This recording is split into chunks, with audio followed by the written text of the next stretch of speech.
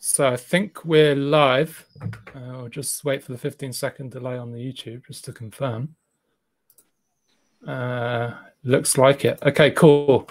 So this is London Bitcoin Devs, or the Bit Devs Socratic Seminar. We're live stream on YouTube, so please be aware of that for the guys on the call, guys and girls on the call. We're using Jitsi, which is open source, free, and doesn't collect your data. So check out Jitsi if you're interested in doing similar conversations or Socratics in the future. Today we'll be doing a Socratic seminar. Obviously, for those who haven't previously attended a Socratic seminar, they originated in New York, and the Bit Devs in New York. There's a number of people on the call who've previously attended them, but the emphasis is on discussion, interaction, and feel free to have questions and move the discussion onto whatever topics you're interested in. This isn't a formal presentation certainly not by me, but not even some of the other experts on the call. This was set up because we have Kevin Lurk and Anton Ponso presenting next week on Revolt, which is their Vault design. So that'll be live streamed as well next week, and that'll be more of a formal presentation structure and Q&A rather than today, which is more of a discussion. So yeah, the topic is covenants, check, template, verify. Jeremy Rubin's just joined the call, which is fantastic. And also in the second half, we'll focus on vaults, which is one of the use cases of check, template, verify. So what we normally do is we start off by doing intros, a very short intro, introduce yourself. You can raise your hand if you want to do an intro, but introduce yourself, how much you know about covenants and vaults. Yeah, and we'll go through the people on the call who do want to introduce yourself. You don't have to if you don't want. So can I have a volunteer for someone to introduce themselves? I don't have a name, but fellow Jitser has just put their hand up. Another thing, if you're speaking and you're happy to have the video turned on, make sure you turn the audio and the video on. It'll be better for the video if people can see who's speaking. If you don't want the video on, obviously don't turn the video on. But if you don't care, then switch the video when you're speaking. So we'll go to fellow Jitsi. I don't know who that is, but please do your intro. I think that might be me. So I'm Brian Bishop, Avanti CTO, a Bitcoin developer. I've worked on Bitcoin vaults. I had a little bit of a prototype release recently. I'm also working with a few others on the call here on 2 manuscripts related to both covenants and vaults. And then I also did an implementation of my vaults prototype with Jeremy's BIP 119 object template verify proposal.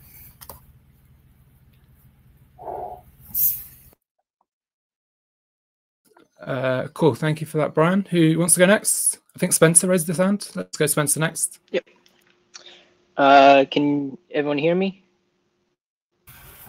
Yeah, we can see you and hear you. Cool. Perfect. Okay. Yep. Okay, awesome. Yep. So my name is Spencer. I'm currently a Bitcoin developer at Fidelity Center of Applied Technologies Blockchain Incubator. I've been working on vaults ever since the summer of 2018, more specifically working on a hardware solution using pre-signed transactions with deleted keys. I'm also working with Brian Bishop on those manuscripts as well. Awesome. Thank you, Spencer. Who wants to go next? Otherwise, I'll pick. I'm assuming Kevin's happy to do intro, so let's go Kevin next. All right. Can you see me, hear me? Yeah, I think it's yeah, fine. Both are good. Yeah. Cool. All right. So I'm Kevin Loek. I am probably the least technical on this call. So I've been interested in covenants and vaults actually not too long ago. My interest was really raised with the first proposal that Brian sent to the mailing list, so about like, I don't know, 7 months ago.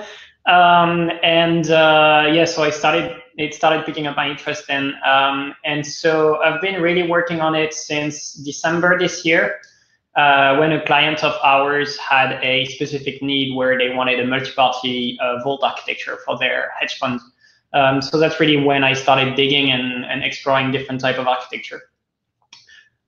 So now, yeah, I'm working on this project we call Revolt, which is a multi-party vault architecture that's a little bit different from the one that the other guys here are working on. But it also has a lot of similarities, so I think it's going to be a very interesting talk today.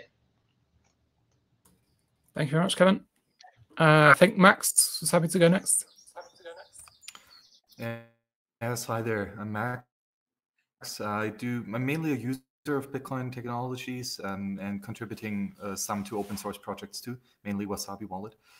I've been always interested in the different property rights definitions that the Bitcoin script can enable, and specifically multi-signatures, which was part of my bachelor thesis that I wrote. And I've been following vaults, specifically on the mailing lists, some transcripts by Brian and the very, very awesome utxo.org that Jeremy put up, and just interested in the topic in general. So looking forward to this conversation. Thanks for organizing it. Thank you, Max. Anybody else? I'm assuming Jeremy's happy to do the intro. Should we go Jeremy next? Yeah, sure. Hey, everyone. I'm Jeremy. Thanks for the intro before, though. So you know a little bit about me. I've been working on BIP 119 Check Template Verify, which is a new opcode for Bitcoin that's going to enable many new types of covenant and smart contract.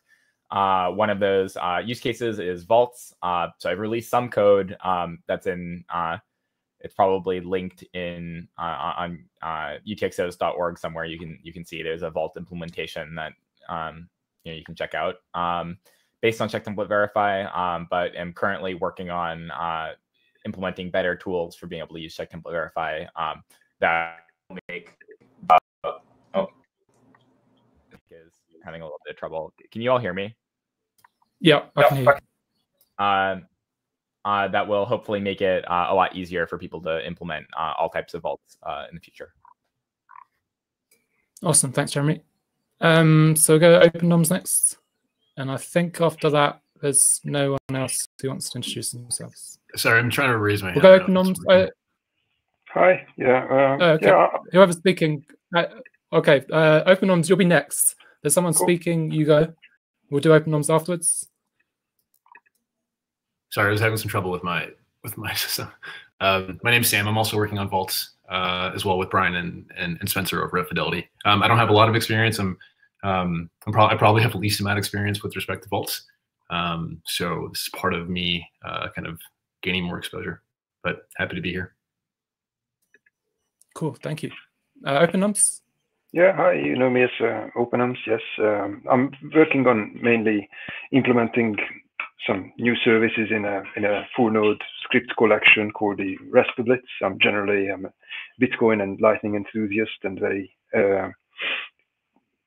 enthusiastic about privacy as well. Don't know a lot about vaults, but very enthusiastic, very glad about hearing more and want to learn more. So looking forward to this conversation. Thanks. Cool, thank you, Open Noms. There is one fellow Jitsi, otherwise, so we'll do you next, who's raised their hand, and then we'll move on. So, fellow Jitsi, you haven't been named, but you've raised your hand. No, give you 5 seconds. Hi, can you hear me now? Yeah, go for it. Hello, everyone. My name is Jacob, and I'm working with Brian and Spencer and Bob on the Vaults manuscripts that were mentioned in the mailing list not long ago. I'm a PhD student at King's College London, and I've been working on this for about 1.5 years. So yeah, happy to be here talking about all this. Awesome, thank you. So now we've done intros. We'll start off with basics. So Michael, these questions. Michael. Oh, hello. Hi, hello? I just wanted to mention I'm here. It's Adam. Can you hear me? Yes. Yeah, it's Adam Gibson here. Hey, Adam. Yeah, Waxwing on the internet. I don't have any specific knowledge about this topic, but I'm very interested, so I'll let you get on. Thanks. Cool, thanks, Adam. Okay, so basic questions. These are for the beginners and intermediates, and then we'll move on to discussion for the more of the experts on the call. So to begin with, what is a covenant? And what problem is a covenant trying to solve? Can we have some hands up to answer that question? I'm not seeing any hands. I can Bob. I can try and give it a try. I didn't introduce myself. I'm Bob McElrath, also working with Brian, Spencer, and Sam on a draft which will appear very soon, hopefully a week or so. You guys will be able to read it. So I have a talk about this topic if you guys are interested. Last summer in Munich, if you go my name, McElrath in Munich, there's a whole talk about like why covenants and kind of going through the various mechanisms. A covenant, by definition, is a restriction on where a UTXO goes next, right? So when I sign a UTXO, I provide a signature which proves that I control it and it's mine, but I don't have any control over where it goes after that, right? So a covenant, by definition, is some kind of restriction on the following transaction. Now, with that, you can create what's commonly called a vault. And a vault basically says, okay, the following transaction has to go to me one way or another. So I'm going to separate my wallet into a couple of pieces, one of which is going to be somewhat more secure than another. And when I send to myself, so let's say between hot and cold or between like an active wallet or something like that, this has to go to me. So I'm making a restriction on the transfer of the UTXO that says, if you get into my wallet, you can't directly steal this UTXO just by signing it, right? Because the covenant enforces that it has to go to me next. And from there, I can send it on. So I'm introducing a couple layers of complexity into my wallet to do that. Does that answer your question? Certainly does. A sophisticated answer. I don't know if so. Any of the beginners, intermediates, did you understand that answer? And what were your initial? What was your initial understanding of covenants before this? Or any questions for Bob? Can I raise a question there? And I think this has been an open question since the early days of these ideas. It's such an obscure name. It doesn't really immediately jump out at you what it is. I mean, I appreciate the explanation, Bob. That's excellent. But the name. Well, we can blame Eamon Gunsayer and his collaborators for that. So they wrote the paper in 2016, and they named it Covenant. So it's all their fault. That's actually. I mean, I know it's a fun game to blame him in for things, but the term covenants existed before that in a Bitcoin context. Yeah, I think the historical reason is that covenants are something that you use when you transfer property, and it kind of restricts how it can be used. In the Bay Area, where I live in San Francisco, there's sort of a dark history with covenants where like they were used to prevent like Black people from owning property, where they'd be like, you can sell this house, but not to a Black person. And that was a relatively common, when people talk about covenants, they oftentimes have weird things in their deeds where it's like, you can only ever use this property to house 25 artists. And then you sell a property with the covenants and the person can't ever, remove these covenants from the property. And that's also why I think, there was some mention in the notes that people didn't really like covenants early on. Is covenants is inherently a loaded term. It was a term that was come up with to, I think, cast some of the stuff in a negative light because people don't like covenants. Just like not in the Bitcoin context or, cryptocurrency context, but just in general, covenants people have a negative association with of somebody else controlling your own property. Now, in the Bitcoin context, I think as Bob pointed out, I liked his description. It is about you controlling your own property.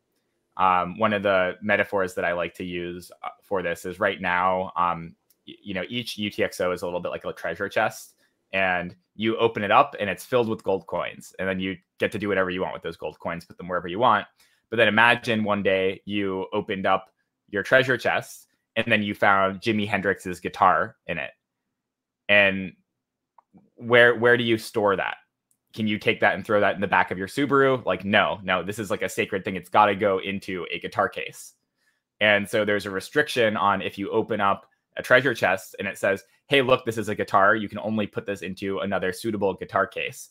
That's sort of what a covenant is doing, is telling you what are safe containers for you to move your, your item from to another. And it turns out that for the most part, we're still talking about using coins. So it would be, hey, these are coins, but they're made out of uranium. So, you've got to put them into a lead box. Okay, great. Now we know it's got to go into a lead box. That's the safe next step, so on and so forth. So that's one of the metaphors I think that works for covenants. It's about you being able to control the safety and movement of your own coins. Awesome. Max, I think Max wants to speak. Yes, so I know the term covenants from the incumbent banking system, where if you have a loan contract, for example, the bank to a company, then the bank can make the requirement that, for example, if the company's cash flow to equity ratio drops to a certain level, then the debt has to be paid back, or it has to be renegotiated. So basically, it's a limitation on the contract where the contract itself is either terminated or changed when one of these things comes into place. And this, like, seeing it as a restriction somewhat also makes sense in the Bitcoin term, right? We have a Bitcoin contract that is, if you have the private keys to this address, then you can spend it, but in this restriction that it has to go into this other address or into the...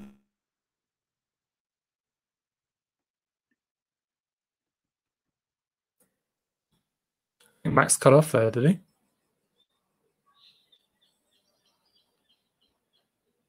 This Max cut off. Yeah, we lost him. Action setup. So I do think that the term actually does make somewhat of a sense in previous context. Okay, well, you dropped off for a bit there, Max, so we didn't hear the second half of your answer. Do you want to repeat? We heard the first half. I think it might be better to move on. Okay, let's move on. So anything else on... Okay, so I think some of you have already seen this. I did create a paste bin for some of the resources that we can talk through. That is on the Twitter and on the meetup page, etc. So I'm thinking I may share my screen. But the very first link that I linked to was, and I got a bunch of these links from Jeremy's interview on Chaincode Labs' podcast, which I thought was excellent. And Jeremy talked about some history in terms of implementing covenants on Bitcoin. So the first one is an early Bitcoin talk post on how covenants are a bad idea. Perhaps we can talk a bit about why people thought covenants were a bad idea back in 2013 and what progress has been made since then that perhaps has changed their mind, or perhaps they still think covenants are a bad idea. Anyone want to take that? So, I mean, I'll start off right now. I mean, as I recall, that was a Greg Maxwell post, right? Yep. On Bitcoin. That was. Yeah, I mean, I've talked with him about that, and without corrupting what his opinion actually is too much, I think the major concern was mainly about recursive covenants and people like using them and like not really understanding how restrictive a recursive covenant really is. That was the main concern, not that covenants are actually awful, but it like unintentionally reads as do not use covenants under any circumstance, which is unfortunate, but that was not the intention of the post. Greg has explicitly, and this is in IRC somewhere, he's explicitly said something to the tune of, I don't know why everybody thinks covenants are bad. Like, covenants are fine. I've never said anything about them being bad. And I said to him, well, Greg, everybody I talk to says that they think it's because you said that they're bad in this thread. Like, if you don't think they're bad, you should like make that clear. But, you know, you can't make Greg, you know, write something. But he has written that in IRC that like he doesn't really have any hangups or holdups about them. He doesn't want, it's not even the recursion that's the problem. It's virality. He doesn't want a covenant system that somebody else is doing something and then all of a sudden your coins accidentally get wrapped up into their you know, covenant. And maybe recursion is a part of that. But that's, I think, the major concern with the ones that Greg was looking at. There's kind of two elements here, isn't there's kind of two elements here. There's one, timing, and perhaps it was just way too early to start thinking about implementing covenants back in 2013. I don't know if that's the case. And then secondly, there's perhaps views on if the ideas on covenants were stupid or too complex back then, that it was just a case of like battening down the hatches and making sure some crazy covenant ideas didn't get into Bitcoin. Any thoughts on that or any of the previous conversation? Not seeing any hands. I think anytime you do a covenant, I mean, any agreement you make when you're sending funds with the receiver is a private agreement. You can make whatever terms you want, right? The question, I think, and you know, so Greg's post, you know, enumerates a frankly, particularly bad idea where one party can impose a restriction on another party against their will. Which, you know, I think most people would think is a terrible idea. It's not that covenants themselves are a bad idea. You know, if you agree to it and I agree to it, fine. But, you know, I think for the most part, covenants are most useful for things where it's not a two-party arrangement. It's a one-party arrangement, right? Because once you get two parties involved, you know, everybody has to understand what's going on. You know, by default, it can't be a regular wallet. The structure of the scripts have to change somehow, and I have to know about those rules. And as long as I agree to them, I think that's, you know, completely fine. Actually, hard disagree on that note. One of the major benefits of a covenant system actually comes into play with like Lightning Network related stuff. It actually dramatically simplifies the protocol and increases the routability by improving the like number of HTLCs that you can have, and the smart contracts that can live underneath a Lightning channel feasibly with reasonable latency. So I think we actually agree there. Yeah. If if you're using a Lightning wallet, you've agreed to those rules, right? If those rules get implemented, right? Yeah. So. Yeah, I do agree that like there's a huge amount of value when it's a single party system, but multi-party things are actually really useful in covenants because the auditability of those protocols is just simpler. And so a lot of the setup things are you're writing, you know, half the amount of code. Okay, any other thoughts on that, or we'll move on? Not seeing any hands, so move on. So the next couple of links that I put up was one, a good intro for beginners to this topic, which is Aaron Van Burden's Bitcoin Magazine article on Secure the Bag. So this was after Jeremy's presentation, Scaling Bitcoin. The Chain Code Labs podcast that I've just seen, Greg's post. And then there's this paper by, we've already discussed, Emin Gunsira and Mosa and Ayal. Any thoughts on this paper? Anyone want to summarize the key findings from this paper? I can give it a stab. So they were the first paper in the space. They defined a new opcode which acts rather like a regular expression that says, you know, I'm going to examine your redeem script and I'm going to impose some restrictions which are essentially kind of an arbitrary sort of regular expression on your script. The second thing that they defined is recursive covenants, which is the thing Greg Maxwell doesn't like, as well as the kind of a protocol where if somebody managed to steal your funds, you can get yourself into a game where you keep replacing each other's transactions until the entire value of the UTXO goes to fees. And they claim that this is somehow beneficial because the thief can't actually steal anything. That aspect of the paper I don't actually like very much. I don't think anybody wants to get into a game where they lose their funds anyway, even if they prevent the attacker from gaining them. They send them to fees instead. But anyway, those are kind of broadly the three things in that paper. Cool, thanks, Bob. Anybody else read that paper?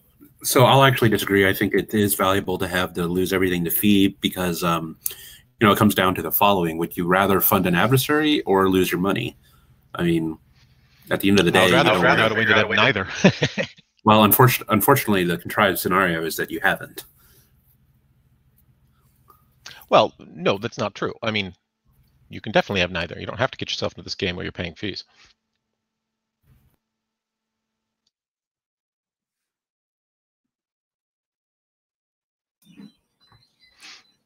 Any other thoughts on that paper? Otherwise, we'll move on.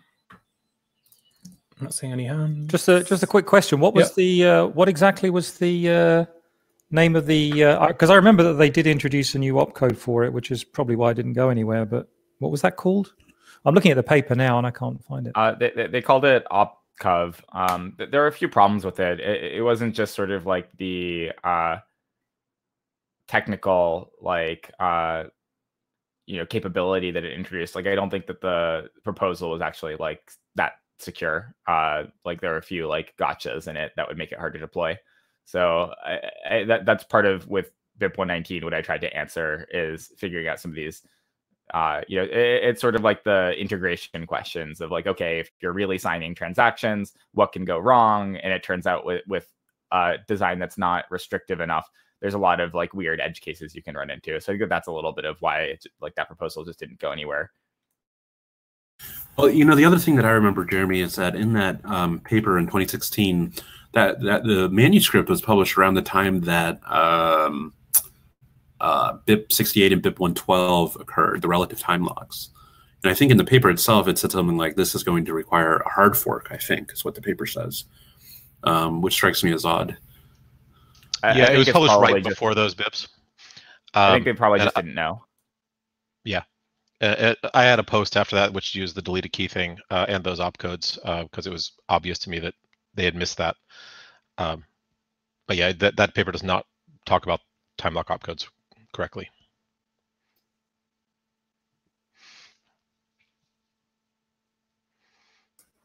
Okay, I'll move on unless anyone wants to add anything.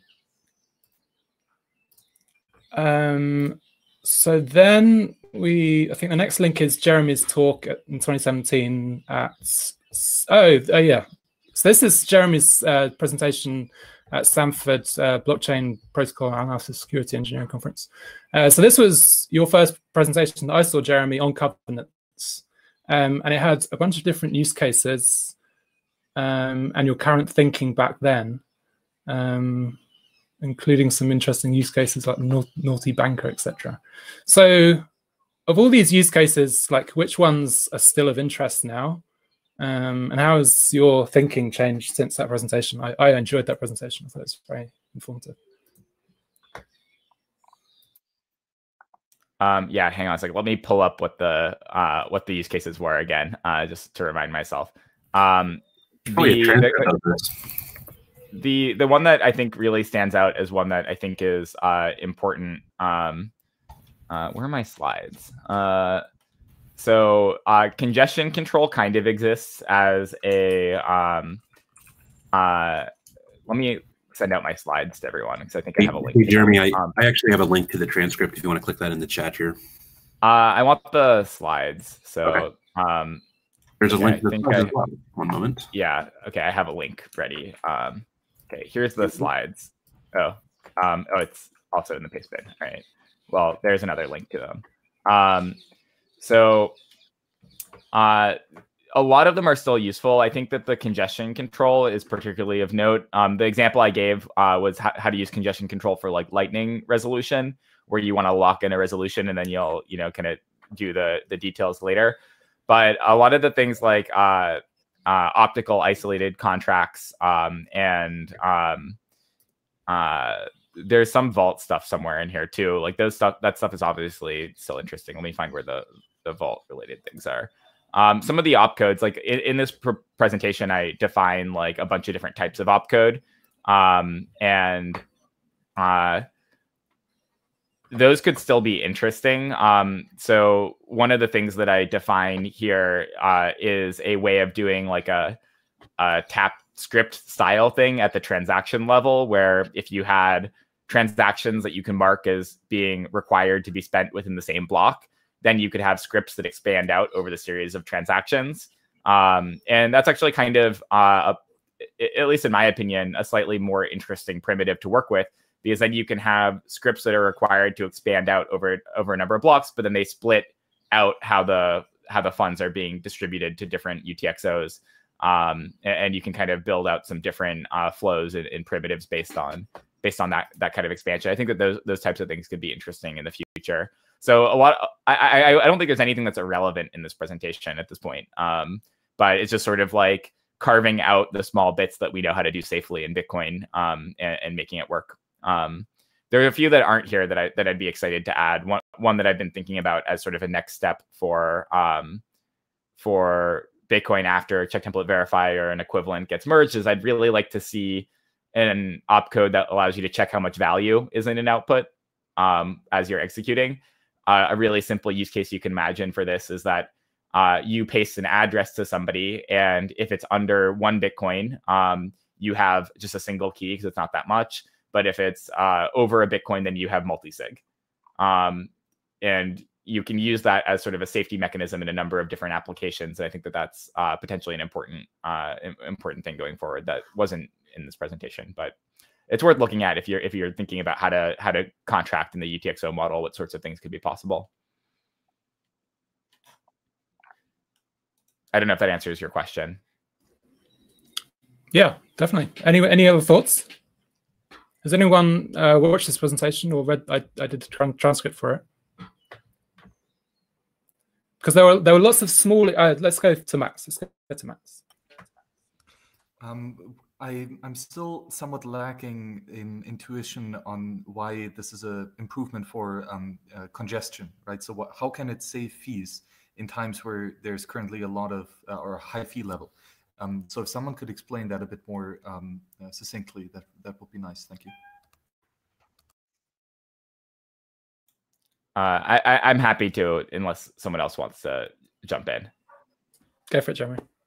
Okay, so the idea of congestion control is mostly that there's a fundamental amount of traffic that has to happen, but there's a peak demand. And what you want to do is you want to, it's kind of like coronavirus, you want to flatten the curve. So I was looking at all these diagrams that people are putting out of flatten the curve. I'm like, hey, this is what I've been working on for the last year. So let's say it's lunch hour and we have like 10 megabytes of transaction data coming in every 10 minutes, but it's only for an hour. Then over the rest of the day, those transactions are just going to be clearing. With the congestion control solution, what you can do is you can commit to all of them, confirm all of them, and then only when they need to be redeemed do they then have to pay fees. So you've kind of spread out the, like you've localized the confirmation window for all of them, confer them all at one time, and then you spread out the redemption window of where somebody actually goes and gets an individualized UTXO out. So the reason why this ends up decreasing fees is if you think about fees as like a bidding market, you're bidding for two different goods. You're bidding simultaneously for confirmation and you're bidding for redemption. And that's an inefficient market because those are two separate quantities. By splitting out the quantities, you bid one price for confirmation, and then that confirmation price can be shared among a number of actors. And then you bid a separate price for redemption. And so that has the effect of basically allowing you to have fewer people bidding for in the confirmation market with CheckTemplateVerify, and then more people bidding in the redemption market. So I think that is sort of like the shape of why it's going to be an improvement, if that makes sense, Max. Yeah, Max, thank you very much. One follow-up question here. So let's say I make a transaction that pays 100 users, right? And I get that confirmed at a low fee. And then how does that work with the users redeeming their coins? Yeah. Does it have to happen for all the 100 users at the same time? Or can 10 users do it fast and the other 90 do it slower? So CheckTemplateVerify is a general purpose opcode. It doesn't like do like one of these things like specifically. So the answer is like, well, what do your users want, essentially? So so what happens, sort of the API, and we can also talk about like mining revenue, because I think it's important when we're talking about something that looks like it's reducing fees. If it's improving revenue, I think it does improve revenue, but that's a separate conversation. So what you would do is you would bundle up all your 100 users into a transaction. You would have a single output for all of them. Then you would create that. And you would probably end up paying very high fee on that transaction because it's representing confirmation for 100 users. So, but a high fee on a transaction with one output is a lot lower than low fee on 100 transactions or 100 outputs, right? So you're still saving money as the user, but you're maybe paying a higher fee rate. So what you give to your users is essentially, if they have an old wallet, it essentially looks like an unconfirmed spend. So it would just be like, hey, look, here's a couple unconfirmed spends.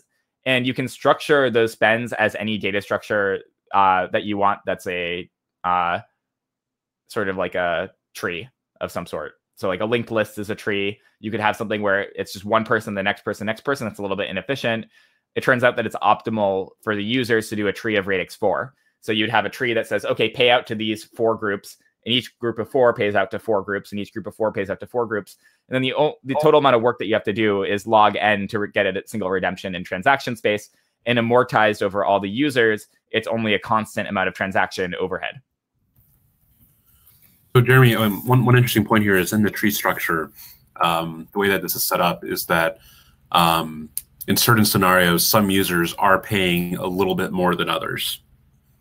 Yeah, essentially what it builds, I mean, because it's like one of the issues is like, is it a balanced tree or not? So like, is some user like, a little bit less? It turns out that, we're already talking logarithmic, so it's already going to be pretty small. And we're talking maybe like ±1 on the depth in the tree. So you can pay a little bit more, but the other side of it is that users who want to redeem earlier subsidize users who redeem later because it's amortized over all the users. So if you imagine, let's say that I have a branch that ultimately yields a group of 4, and one of those people decides that they really want their coins. Well, them getting their coins actually subsidizes the creation of everybody else who's one of their neighbors along the path. And so there is a thing where like naturally there's a priority queue, which is already what you want to have. I think in Bitcoin, you want to have the fee market be a priority queue where people who have higher priority, higher requirement of getting their transaction through end up paying more. What this changes it changes the redemption to sort of like a lazy process where you do it whenever demand is low enough to justify your use case. You're not worried about confirmation. The alternative is that these transactions sit unconfirmed in the mempool, which I think unconfirmed funds are far worse. And the real benefit of that, and this goes back to why I think this is really good for multi-party situations, is these payouts can also be like lightning channels. So you're wondering, how am I going to get liquidity on this thing? It turns out that you can immediately start routing it in the Lightning Network. That's sort of one of the benefits of this sort of design, is it allows you to bootstrap Lightning channels much more easily, because you're not time sensitive on the creation of the channel there, as long as it's confirmed. Can I interrupt? Can I interrupt at all? Go for it, Adam. Yeah. I just wonder if we could dial back a little bit, because I think we've jumped a couple of steps ahead, and I want to make sure that I understand the most basic concept, because I think Max was maybe asking a similar thing. See if it makes sense. So do I understand that the most basic concept of congestion control here is that you, because with this covenant mechanism, you're able to effectively treat unconfirmed transactions or chains of unconfirmed transactions as if they're sort of settled, so to speak. And that this distinction about confirmation and redemption, you were saying, is that the user or the receiver can kind of treat the money as having been received, even though it's not in a Bitcoin block, because there's a covenant. Is that right? That's exactly correct. If you look, I just sent a diagram. Hey, Jeremy, real quick. Yeah, maybe screen share the diagram real quick on utx.org. I think that would be... Screen sharing does not work for me. So if somebody else wants to screen share the diagram, I think it doesn't work. It doesn't work for you, Jeremy. If you... it has a large tendency to crash my computer, so it will possibly work, and then I will possibly drop out of the call. So I will not screen share. Okay. For anybody that does want to screen share, I'm going to not, because I need to monitor everyone on the call. But it's the button bottom left. Bottom left, there's 3 icons. There's a share your screen icon, a raise your hand icon, and a chat. I can give it a try. Let's see what happens. Okay. Come back if you fall off the call. Yeah. Yeah, it's sort of like one of the settings is not great at handling when you have like multiple 4K monitors going. It has a tendency to crash. Okay, can everybody see that? That works. Yeah, I can see that. Okay. So if you look at this diagram, I compare normal transactions where you have some inputs and you have pink is sort of like the payments, and green and blue is like your change UTXOs. This is normal transactions on the left. And then if you go to normal batching, then you kind of go to a world where, and I think I have the colors opposite here. These should be pink and the other one should be the other color. So then you have a number of outputs and then a single change, and it's more efficient. And then with congestion controlled payments, what you do is you have a single output, and then you can have some sort of tree of possible redemption paths underneath. And here I show sort of like a little bit more advanced demo, but just ignore the part to the right and just imagine you go down with this radix 4 tree. You see you go down to option B, and then you have, let me see if I can make this bigger. Just a note to everyone, you can go to utxos.org and see this on your browser if it's easier, /uses/scaling. Yeah. So you can see that you go and you expand out, and then you have all these different transactions. And what this diagram is showing you is that the different leaves and sort of nodes of this transaction graph can be expanded at different times and in different blocks. So if you look at sort of like the gray boxes, just like look at the size of them. Obviously, normal transactions is the worst, gets the biggest gray box. Then batch transactions is the next smallest. And then congestion controlled transactions are even smaller. So your real time block demand is really low. And then at some time later, these other transactions can be played, but they're guaranteed to go down that route. Now, the optionality that I'm showing answers the question that Max had earlier, which is, well, like, how do they actually redeem? Is you could redeem on different types of tree. So the one on the right is sort of option A. That's like, okay, let's redeem as like a single step and pay out to everyone. That actually is immediately a useful one, and is maybe a little bit easier to understand and integrate into existing wallet infrastructure. That's just like, okay, yes, it's just a single unconfirmed, like parent for this transaction. But if you want, optimal efficiency on a per user basis, then you would do sort of a tree expansion. Because in the option A, it's like less fair if you're the one person who wants to redeem your funds. You've got to pay for everyone. Whereas on the option B, you only have to pay for log n of everyone else, which is you can kind of ignore. So there's a question in the YouTube chat. How is this different to child pays for parent?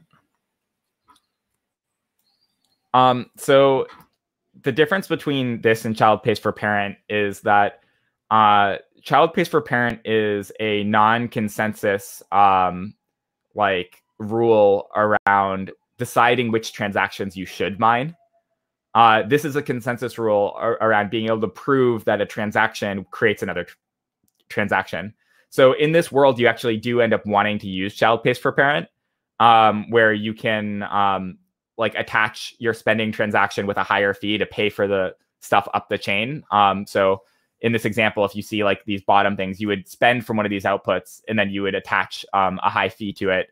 And then that would subsidize the chain of unconfirms. So it's related to child pays for parent in that way, but it's a distinct concept in that these pending transactions are completely confirmed. So there's no requirement to do child pays for parent in order to get confirmation of the parent. That's the difference. Cool. Thank you. Any questions? Otherwise, I'll move on.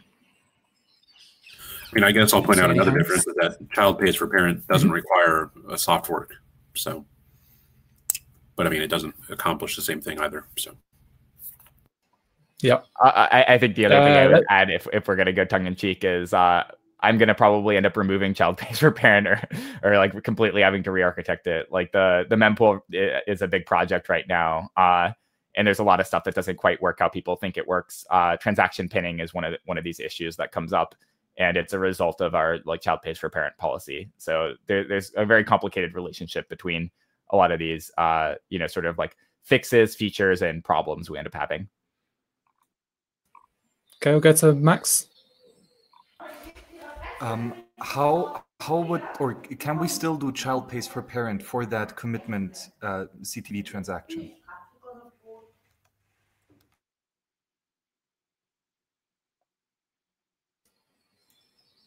Yeah. So I mean, you just spend from the child, and then it's child pays for parent. But that's where the mempool issues come in. Is that if the mempool doesn't actually like child pays for parent doesn't actually work like that. This is like the problem that people are coming into with Lightning. People have a model of what child pays for parent means, and the model that they have is perfect economic rationality. It turns out that perfect economic rationality is like an NP hard problem. So we're never going to have a perfectly rational mempool. We're always going to be rejecting things that look good. It just turns out that the current child pays for parent policy we have is really deficient for most use cases. So child pays for parent already like only works in like a handful of cases. It doesn't work, for example, for the Lightning Network. Even with a recent carve out, it still doesn't really work properly. Okay, we'll go Spencer. Jeremy, is there any consideration to how exactly you structure the tree with Radix 4? So is there any way to know, or I guess how do I phrase this question? I guess, is there a certain, algorithm or protocol that you do to place certain outputs in certain positions of the tree, or is it kind of just left random, or kind of open to whatever implementation whoever wants to implement this does? Yeah, that's a great question. I think it's open to implementation. The opcode is generic, and you can do whatever you want. Now, that said, there are some really compelling ones that I've thought of that I think would be good. One would be if you have priority information on like how likely people are to be in the same priority group. You can either choose to have a neutral priority arrangement where you try and pair high priority with low priority, or you can do something which is like a fair arrangement where high priorities with other high priorities, so people are more likely to share fees. There's also other sort of like fun layouts that you can do where it's like the probability of this one being redeemed quickly, and then you can Huffman encode the tree based on that. The other one that I really like, and this goes into the Lightning side of things, which is a bit more advanced, is you can order things by the probability of people being able to cooperate. So if you have some notion of who knows other people, then you can do sort of like a recursive multi-party Lightning channel tree. And then if you group people by the probability that they're able to work together in a group, then you kind of make an optimal, like updatable, tree state. So that one I'm really excited about as sort of like a payment pool option. The last one is if you're making payments out and they might be the same service, you can make a payment tree where keys that you suspect are owned by the same wallet exist in the same sub branches. And then there's an opportunity for cutting out some of the sort of redemption transactions by just redeeming at that higher order node. So Gotcha. There are a lot of options. Sorry. Yeah, Go ahead. was actually my my next question about the Lightning the probabilistic payout. So thank you for answering that. Can I ask a question real quick? Jeremy, could you talk a bit more about child space for parent? Because I think one way to describe this is that instead of the sender paying fees, the receiver can pull, and therefore the receiver has to pay fees, which means the receiver is going to have to use child space for parent to do that, right? Can you talk a bit more about the interplay between those two?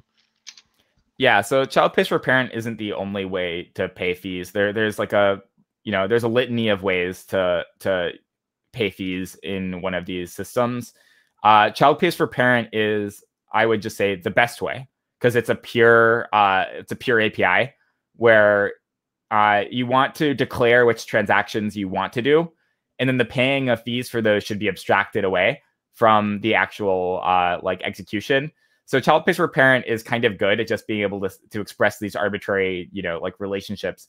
It actually turns out that there are better APIs, and that's one of the other sort of soft forks I'm looking at that maybe we can do, is something that gives us a much more robust fee subsidizing methodology. Can you repeat what the meat of the question is, Bob? Sure. Just that. So if the receiver wants to pull a payment out of the tree, right, and get it confirmed for whatever reason, he may have to pay fees, right? So that the end transaction at the end of the tree could pay fees. It may not be enough. The receiver may have to add fees to that, and they may desire to, which means they have to use some kind of replacement. And due to the structure of CTV, replaced by fee is not going to be viable, right? So you have hold on. I think you can. I don't think you would replace the fees on the end of it. I mean, I guess you could, but I mean, I was expecting the default would be you do make a child transaction that pays the fees in addition to whatever you pull out of the tree. That's exactly what I'm saying. Yeah. So replace by fee works fine with check template verify. The only issue that comes up is if you want check template verify to be inherently Lightning compatible, then replace by fee is not a Lightning compatible idea in general, because you have to worry about the state of HCLCs in subcontracts. So you can't arbitrarily replace by fee because you may be bound to a specific UTXO. If you had things like any prev out, then that wouldn't necessarily be true, because then you would be able to get around some of those constraints. But the reason why I prefer child pays for parent is it doesn't disturb the TXIDs in your parents and in your own branch. So I think TXID stability is, at least for the current Lightning Network designs that we have, is really an important property. But you can use replace by fee. It just changes your TXID. And if you want that, there's even with check template verify, there's two forms of it. There's an unbounded form where you allow any output to be added that adds, more money. There's also a bounded form that's possible, sort of through like a little quirk, but I like that you can do it, where using a P2SH SegWit address, I think it has to be a P2SH SegWit address, you can specify which key is allowed to add a dynamic amount of fee. So if you pick a key that is known to be of the parties in that subtree, then it would only be through the coordination of those entities that the TXID could be changed. So if you are trying to do a Lightning thing and then the replace by fee requires coordination of all the sub owners, it can kind of work as well in a protected form that protects your sort of state of HTLCs.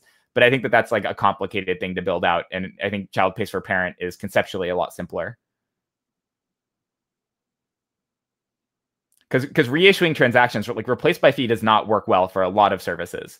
Like this was one of the big debates around replace by fee in the first place, is that people didn't like it because people wanted to issue one TXID and they wanted to be an exchange and say, here's your TXID, and then not worry about having to reissue the TXID because it looks like a double spend and wallets get upset and chains of transactions spending unconfirmed get upset. So replace by fee is really an awful, it's not awful that the code supports it, but it's an awful thing to, I think, use in practice because it has bad externalities. So I think it's just more robust. That's the reason why I've been advocating child pays for parent. Okay, any other questions or comments?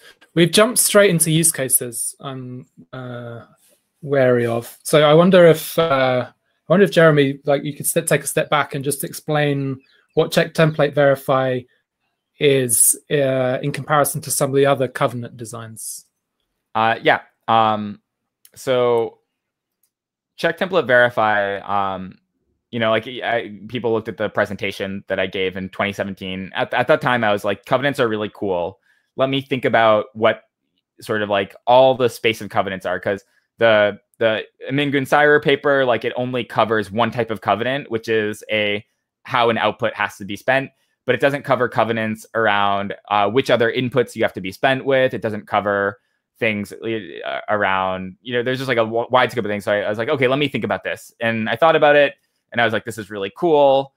And I tried to get people excited. People got excited, but then at the implementation point, people are like, well, this stuff is actually kind of scary to do. And we're not really sure what's possible to do, safely in Bitcoin. We have all these properties we want to preserve around how transactions behave in reorgs. We want to make sure that we're not creating, and it's like, okay, let's do a long study of how this stuff should work. And so I was doing that, kind of working on other things, figuring out what makes sense. A lot of the proposals for covenants have flaws in either how much computation they're expecting a validator to do, or in what sort of abstractions and boundaries they violate in terms of transaction validation context, like observing things that you're not supposed to observe.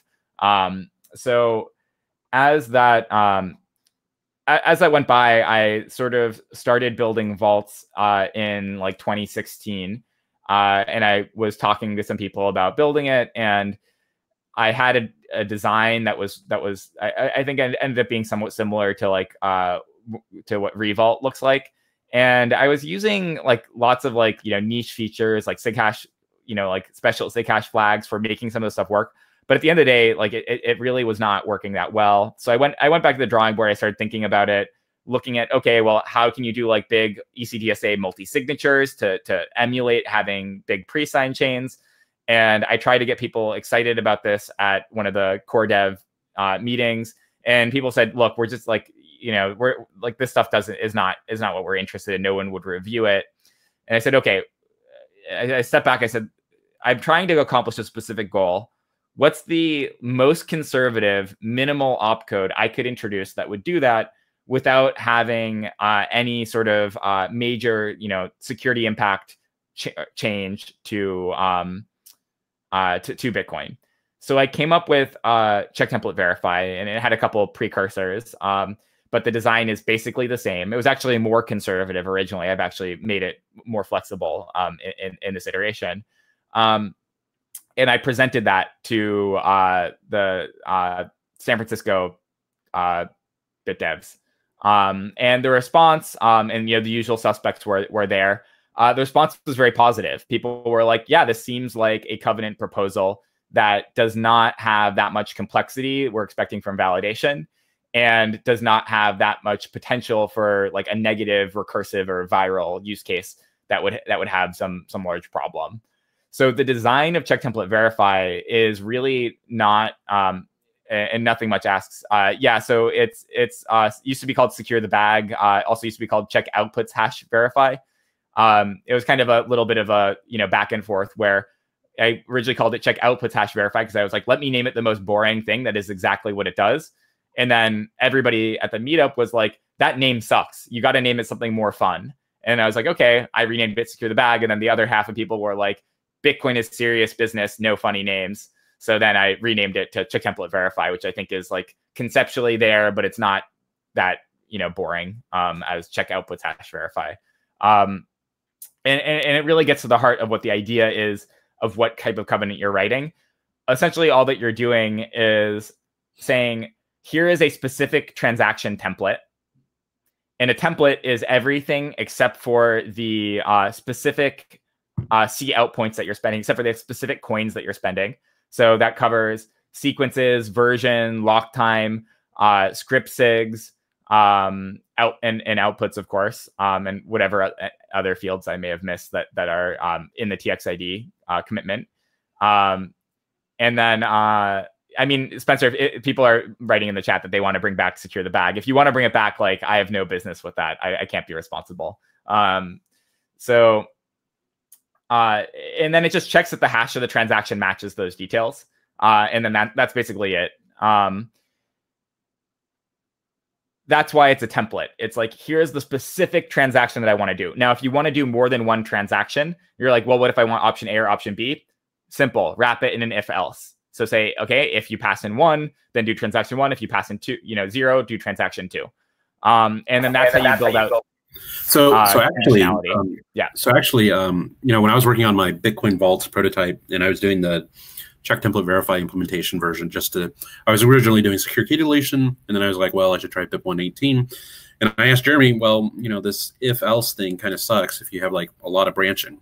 And Jeremy suggested a very simple script that was significantly more concise. So, that was interesting. Yeah, there's a lot of, I've become a little bit of a script virtuoso, where there's a lot of like funny script paradigms that you can do with the stuff to make it really easy to implement. So it's not like the if else stuff always bothered me, because like, do you do a big chain of if else's, or do you do like sort of like the balanced tree branch conditionals and pass stuff in? It turns out there's a script that Brian's referencing where you just have to pass in the number of the branch that you want to take, and then it's that simple. I have, Brian, maybe I'll send it to you for review. I think I posted on Stack Overflow actually somewhere a script which emulates a switch statement where you pass in a number and then it takes whatever branch of code you want to execute underneath, which I think is in some way, it's a little bit more verbose, but it's very easy for a compiler writer to target. So. Okay, we'll go Adam. Oh, sorry, go for it. Go for it, Bob. We'll go Bob, and then we'll go Adam, and then we'll go Spencer. Okay. Wait, shouldn't it be me first as I put my hand up? Okay, sure. Okay, Adam first, then Bob, then Spencer. I just want to get a bit of clarification. Maybe I should just be reading the documents, but people might be interested because you said that check template verify is essentially looking at what the TXID encompasses. In other words, the template transaction. But then you said it included the script sig and it doesn't include the C out points. And I was confused because isn't it the other way around? No, so it includes everything that can affect the... So one critique that comes up that sometimes people say is that I have designed check template verify for a very specific use case. And there's a more general thing out there that maybe could be better. That's a little bit true. the specific use case that I have in mind is where you have a single input. And there's a reason for that. That's why I talked about the malleability before, is if you have a single input, there's no malleability that you can have with the transaction cout point if you know one parent cout point, because you know that one parent cout point, and then you can compile down the tree, and then you can fill in all the details as they go, and it's all sort of deterministic. So that's one of the use cases that I haven't. It's not that it's specifically designed for that, but it's specifically designed so that use case works really well. Now, when you look at the script SIGs, that's a little bit weird. It basically means that you mostly cannot use like bare script for check template verify, because you are committing to signatures there if you have signatures. Now, if you have a bare check template verify where it's just a check template verify, you can use a bare script because you don't actually put anything in your script SIG. But as soon as you have signatures and other things, you end up having a hash cycle. So the way that you get around that is you use a SegWit address. And then in a SegWit address, the witness data is not committed to in the TXID. So your signatures and stuff are all safe, unless it's a P2SH one, and then you just commit to the program. So that's why I said you can use the SegWit P2SH as like sort of a little bit of a cool hack where you can commit to which other key has to be spending. That's the reason why you're committing to the script SIGs, but not the cout points. Does that make sense? So the script SIGs affect the TXID, but given a known chain of check template verifies, like the cout point does not affect the TXIDs, given a single parent known cout point. Okay, I'm gonna have to think about that. Thanks. I'll give you a concrete example. Yeah. So let's say that so one of the big benefits of check template verify is that you have all these non-interactive protocols where I can just define here's an address, and then if enough coins move into this address, then I've started a Lightning channel without having to do any back and forth with my counterparty. That's an example. And now if I still need to know, in order to update that channel state, the TXID of the channel that eventually gets created. So if I spend to create that to that address and it has a single input, then I know who spent to it, and I know the cout point, and I can fill in all of the TXIDs below, and those TXIDs won't change. So any terminal state that I'm updating with an HTLC is guaranteed to be stable. If I had malleability of the TXID, either by having replaced by fee or by having multiple inputs, or not committing to the set of data that I commit to, then you would run into the issue that I'm mentioning, where things can get disrupted. Okay. It's a little bit abstract, but if you read the BIP, there's a lot of language explaining why it's set up that way. Mm-hmm. Okay, Spencer has his hand up next, and then after Spencer, we'll go Bob. I think you touched up on it. So this may be a little bit off topic, so we can come back to it later. But I think you touched on it during your CTV workshop back in February. Can you elaborate how, if all TapScript affects some of the scripts that you and Brian mentioned just a few minutes ago, or just CTV scripts in general? Yeah. So TapScript makes a lot of this stuff just like much easier. That makes all of this like compilation of like worrying about having like in TapScript you'd never use an op-if. Or you would. There are use cases because sometimes you have a combinatorial blow up in script complexity, so you would use it for maybe like those purposes. But you wouldn't need to use it in most use cases. So I think that's TapScript makes a lot of these things just like much easier to do. You also, I think, as I mentioned, like you could have an opcode, which is like, this is an intermediate output and it has to be spent by the end of this block, or this transaction can't be included. That would give you the same functionality with check template verify. It's about just being able to like have like some branch that has to execute, and you don't need to pass in sort of like all these like bytes in order to just signify which branch you want to execute, which is just it's just painful to do that. Yeah. All right, cool. Thank you. Okay, Bob next. I was wondering, Jeremy, if you could kind of elaborate some of the arguments and counter arguments for or against the implementation of CTV. In particular, there's a balance between making a super restrictive opcode, right? And as you said, you start with something more restrictive and you move to something less restrictive. One of the things I've been fooling with lately is the new simplicity language, which, if we got that soft forked into Bitcoin, has bare access to essentially all of the transaction data. And you could compose anything you wanted as far as a covenant goes. And it's, perhaps the polar opposite in terms of flexibility. I've actually been thinking about implementing CTV just for the fun of it and simplicity, just to understand how it works. Can you elaborate, like, kind of what is the spectrum here? Like, what is too restrictive, what is not restrictive enough, and why? So simplicity is really cool. First off, I don't think it does what you think it does. In the sense that you can write a valid contract in simplicity for whatever covenant you want, but it's not necessarily executable on chain, because as you write more complicated scripts in simplicity, the runtime goes up, and you have some certain run limits or fee limits on how much work a transaction can require. And unless you get a soft fork for the jet for the specific one that you want to add,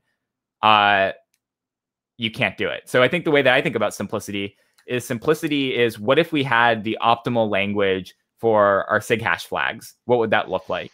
And simplicity lets you define whatever you want, and then you can easily soft fork compatibility, where if you need to add, old clients should be able to understand the new specification.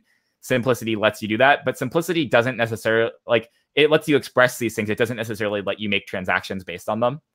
So one point that I would also make about the compactness, and this is something that I've talked to Bram Cohen about, and you can ask him for his actual opinion if I misstate it.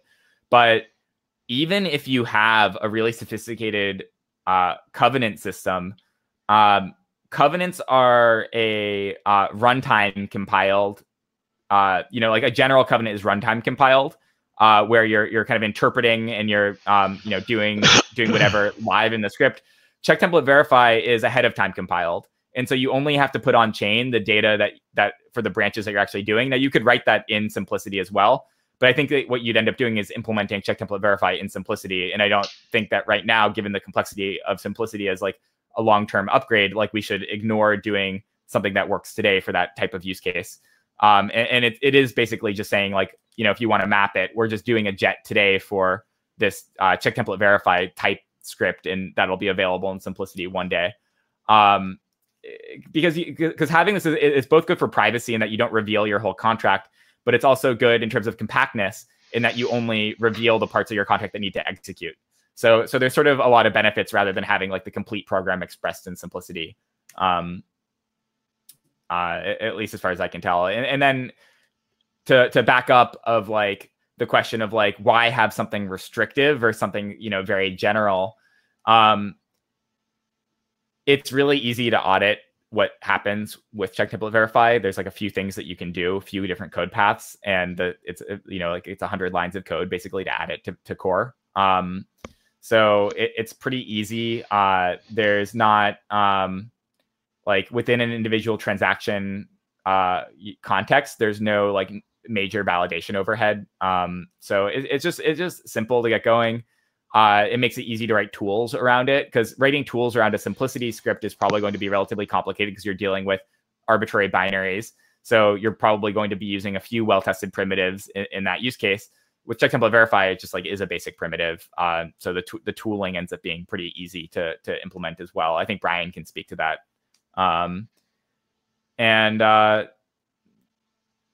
With respect to like it originally starting more restrictive, the restrictions that I had originally were basically around whether or not, if you added different other features to Bitcoin, if CheckTemplateVerify would allow you to do more complicated scripts. I removed those features because people said, well, no, if we kind of want these things to be enabled, because what I didn't want CheckTemplateVerify to occupy the space of is that we added CheckTemplateVerify, and now we can't add this other thing that we want without enabling these very complicated contracts. So I said, let me make this as restrictive as possible. People said, no, if we add those things, chances are we really do want these more complicated contracts. This is like opcat, for example. And so I said, okay, sure. I'll remove these restrictions, make it a little bit more flexible. And then Now, if you were to get opcat or op-SHA-256 stream in core, then you would actually be able to start doing like much more sophisticated check template verify scripts. This gets to a separate question, which I'll pose in a second. So one thing that you could do, for example, is you could write a contract that says, this template must pay out to all of these outputs and any output of your choosing. And so this can be useful, for example, if you just want to like add an additional output, you can't remove any of the outputs that are already specified, but you could add another output. So it gives you like some more flexibility if you had opcat, but because we don't have it, you can't really do that today.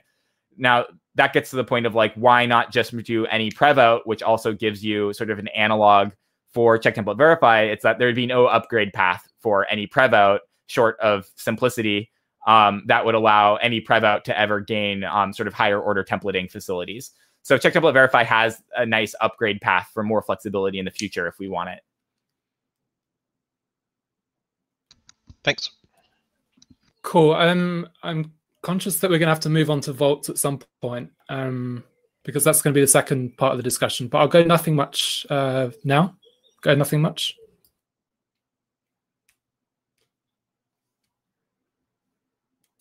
Are you there? Nothing much. You had your hand up. I'll give you 5 seconds.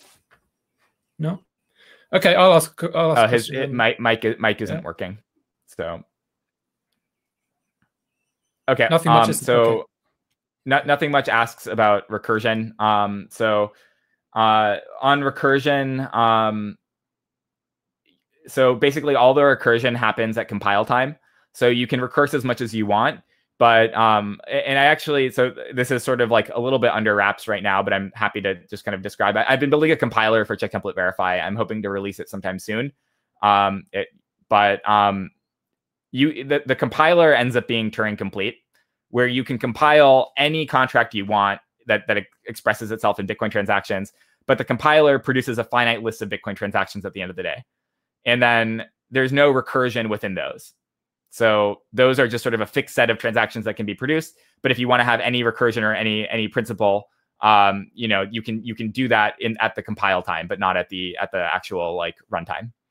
I don't know what bounded input size means, but I think that's a sufficient answer.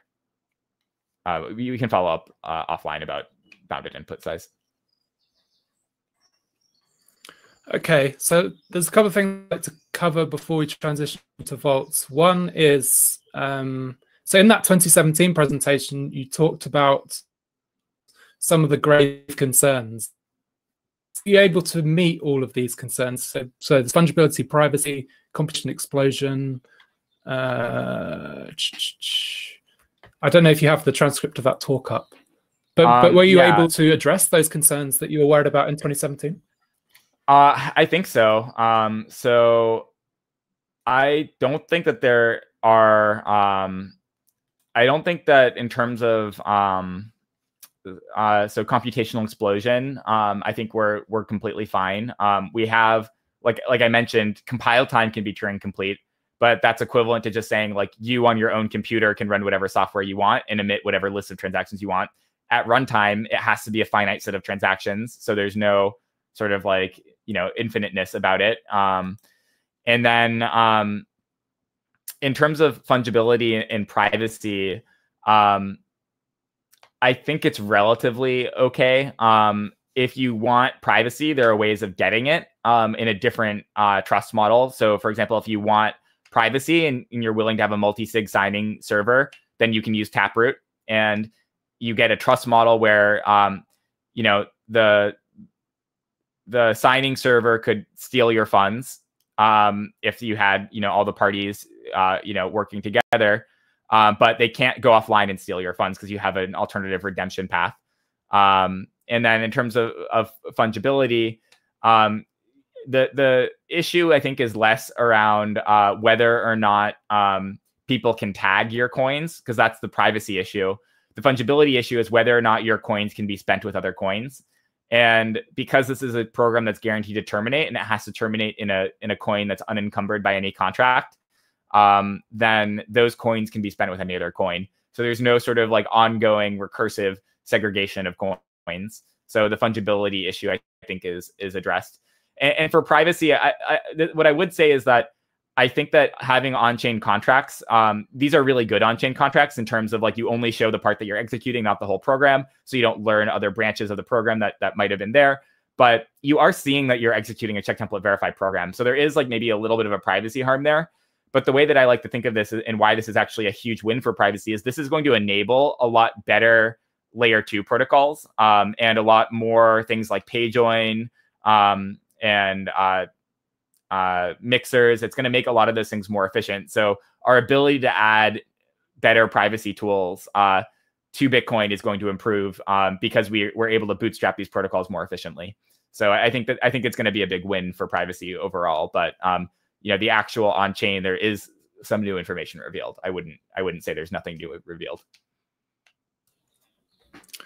Cool. So let's go on to use cases. We've already discussed congestion control. Perhaps if you wouldn't mind, Jeremy, you could get up the UTXO site and go to your use cases tab. So one of them is congestion control. One of them is vaults. You have a bunch of other use cases there as well. Before we actually move on specifically to vaults, perhaps you could talk about some of those different use cases and which of those are promising or which ones you're currently focusing on. Yeah, so like I mentioned, I've been working on a compiler.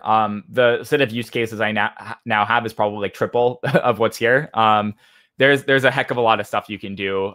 Every protocol I've looked at, like things like discrete log contracts, like all these things become much simpler to implement in this framework. So the use cases are pretty dramatic. I'm really excited about non-interactive channels. I think that's going to be huge. It gets rid of like, you know, 25% to 50% of the code base for like, you know, implementing a Lightning channel, because a lot of it's the initial handshaking and makes it possible to do certain things that are hard to do right now.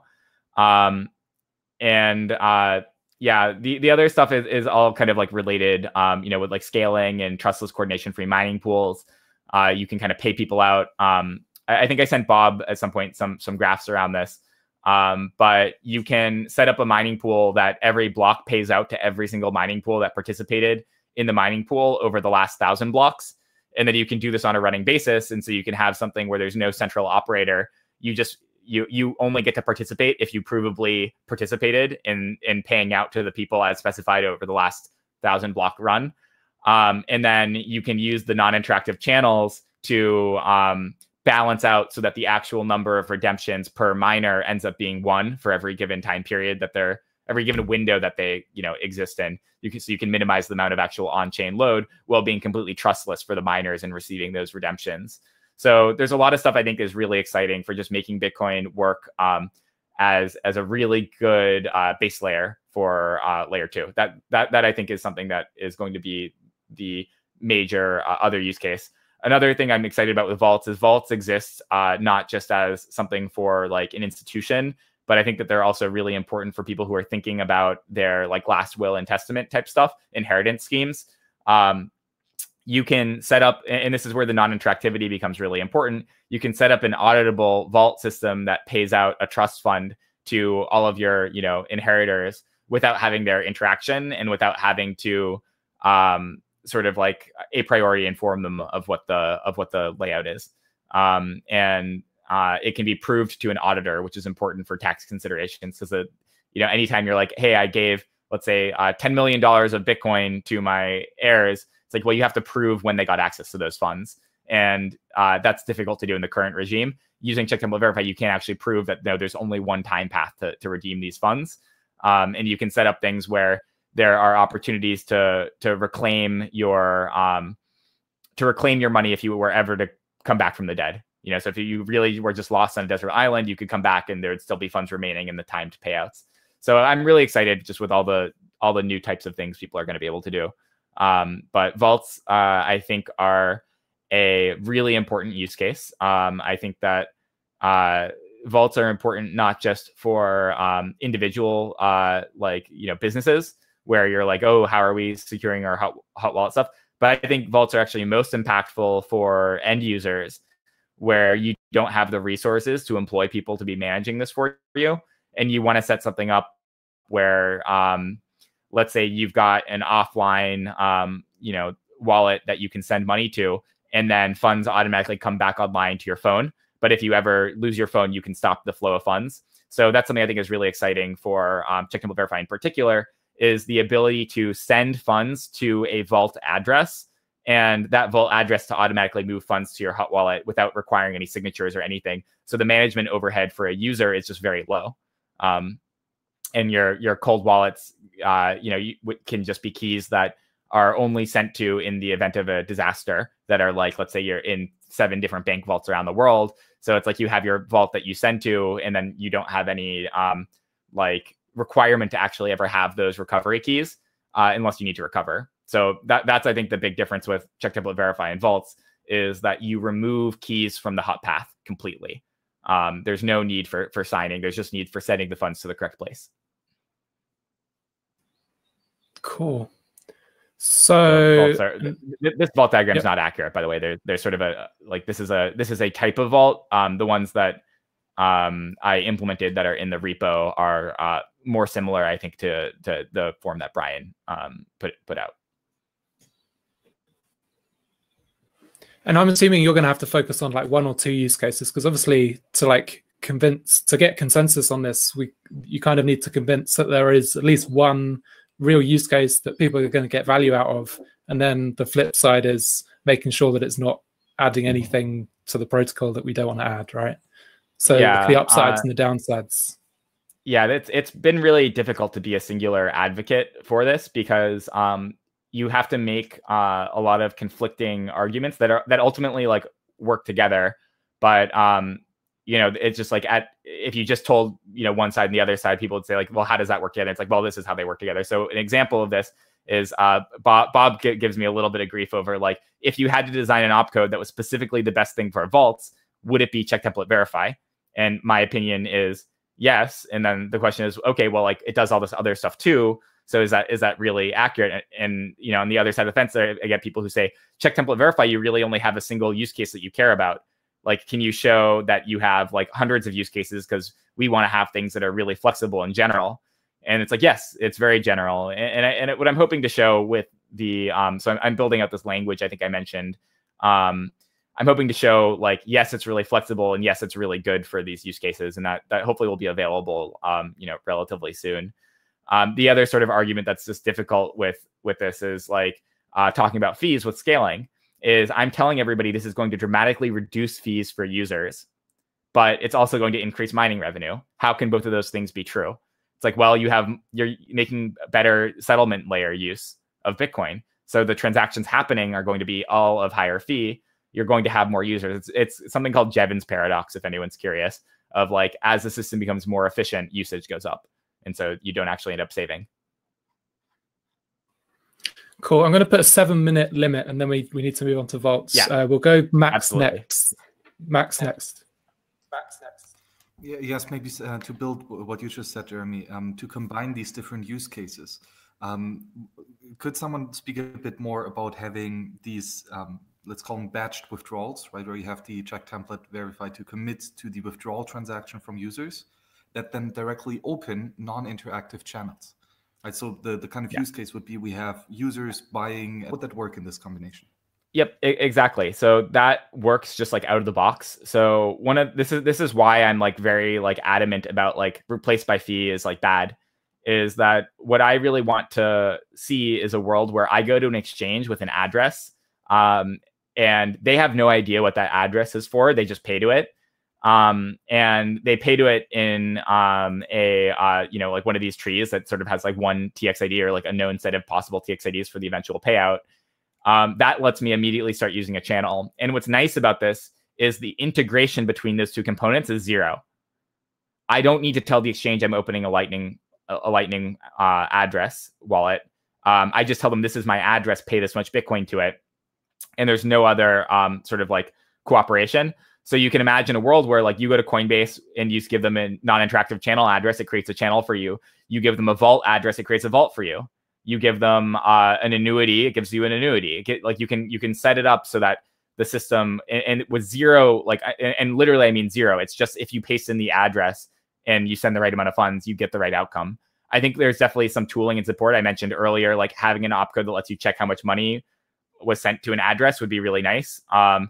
And that's an example that would make this integration a little bit easier in case the exchange sends the wrong amount of money. Most exchanges I know send exact amounts. Some don't, but I think that's a relatively easy upgrade. It also could be a new address type that specifies how much money is supposed to go there, so that the smart contracting side integrates really easily. But other than that, they don't need to know what your underlying contract is. So I think that it just opens up a world of Bitcoin that works a lot more seamlessly. Because right now, like if you wanted, and this is another big scaling benefit, is right now if you want to open a Lightning channel, you've got funds on Coinbase, you're doing at least like 1 or 2 intermediate transactions to get the funds into your Lightning wallet and opened in a channel with somebody. In this case, you get rid of all those intermediate transactions. So if you're talking about how Bitcoin is going to scale as a Lightning channel thing, that's without having to get and convince exchanges to adopt like a lot of new infrastructure for opening channels for users. By the way, this is basically one of the major benefits of CTV over deleted keys. So we, a year or so ago, started making a prototype by essentially making a pre-signed transaction and deleting a key, which is a mechanism to do a covenant. But one of the major problems with it is that I have to send from my wallet, right? So I can't give somebody an address which sends directly to a covenant. And as Jeremy has described, with CTV you can, because you can put the script right there. It reduces the number of total transactions, right? Because as he mentioned, if you want to open a Lightning channel, first you have to send it to your Lightning wallet, then you have to open the Lightning channel. It's at least 2 transactions. So the CTV route there is more efficient and perhaps more interesting in that someone can send directly to your vault. You cannot do that generally with a deleted key type of covenant. And I think, Bob, what I would add is even less so for the vault use case than a scaling benefit. It's a big security benefit for a user that if you did have an exchange that you set up to understand vault protocols, you could say only allow me to withdraw to vault contracts, and it would have to receive maybe the vault description that you're having. But you can also, like, you don't have to have this intermediate wallet that you move funds on on your end that like maybe gets hacked with all the money. So I think it just adds a lot of user security having that story. Yep. Cool. So 3 minutes. Any last questions on CTV or covenants? We'll go Kevin. Yeah, so I didn't really catch up on the San Francisco meetup or workshop, so sorry if it's a question that has been asked a lot of time. How do you compare or differentiate against a SIG hash no input in terms of like Vault specifically? So like I understand that you can, with CTV, you can basically encumber the next transaction from the output while you would do the opposite with the SIG hash no input. Yeah, so actually with SIG hash no input, you can perfectly emulate check template verify. So it's not the obvious way of using SIG hash no input, but it is one way that you can use it. It emulates something that's very, very similar. There are a few drawbacks to that methodology. The first drawback is that it's just less efficient to validate, and your fees are going to be more expensive. The other drawback is that it is it's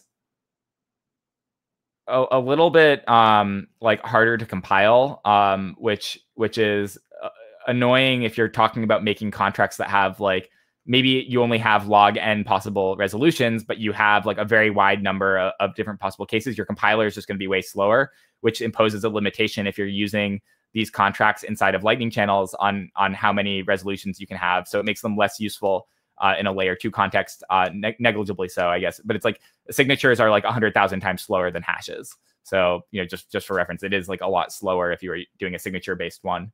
And then you're adding more functionality. So SIG hash no input, any prev out is just like less likely to get into Bitcoin. There are, like, this is what I talked about when I said, like, you have to preserve these like really critical invariants in Bitcoin. And it's pretty easy to show that like check template verify doesn't break these. But the broader set of functionalities that you have around sig hash no input, you really do have like these like issues of like burning keys permanently because you signed with them. And so we have all these design constraints around sig hash no input that have come out around tagging keys and having sort of different specifiers in order to prevent these sort of like weird use cases. Check template verify doesn't really have the same sort of issues around like the fact that it's using like a hash that's only used for check template verify. It's not using keys that are used for general purposes and making keys into some sort of like toxic waste. So I think that's one of the other benefits in terms of like security. A last sort of note is that what was I going to say?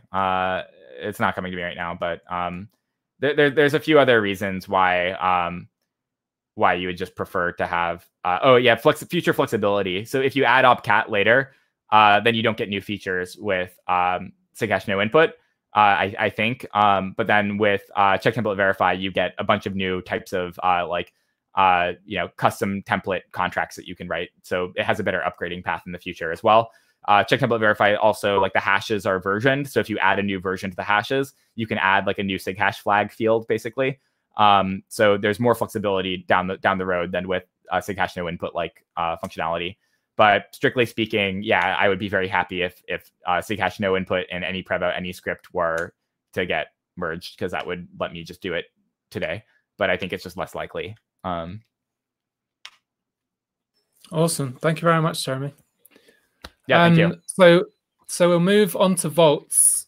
So obviously, for those that don't know, some vaults need check template verify, other vault designs don't. I think Kevin, who will speak about his design next week, has got around using check template verify, but he did say in the interview with Aaron van Verden that ideally he'd have used check template verify if it was available.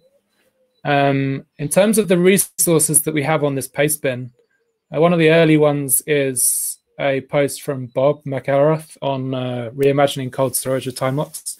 I don't know if, Bob, you want to talk through that post, or if you want to point to a different post that you think. I can give a brief description. So this was published shortly after Gunsayer et al. Published their paper on covenants, and it was, again, around the time that the time lock opcodes came out. Sorry to interrupt, Bob. Jeremy, can you stop sharing your screen? And then, Bob, I don't know if are you happy to share your screen, or would you rather just stay? I don't really have anything I want to show. Okay, that's fine. Just okay. Continue. Okay. Sorry for interrupting.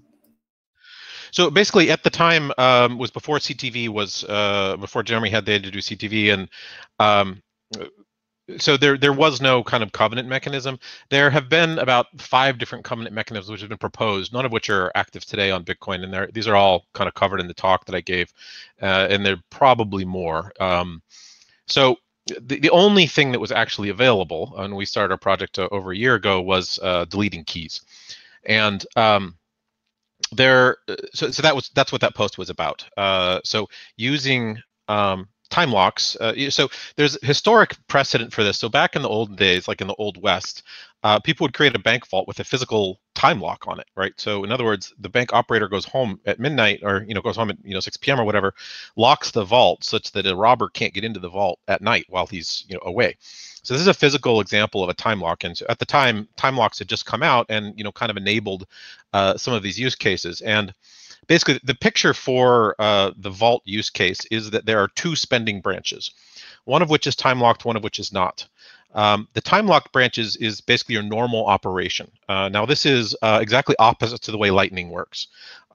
You basically want to enforce a time lock on your funds such that you yourself can't spend it except until let's say 24 hours passes. So there is an unvault operation.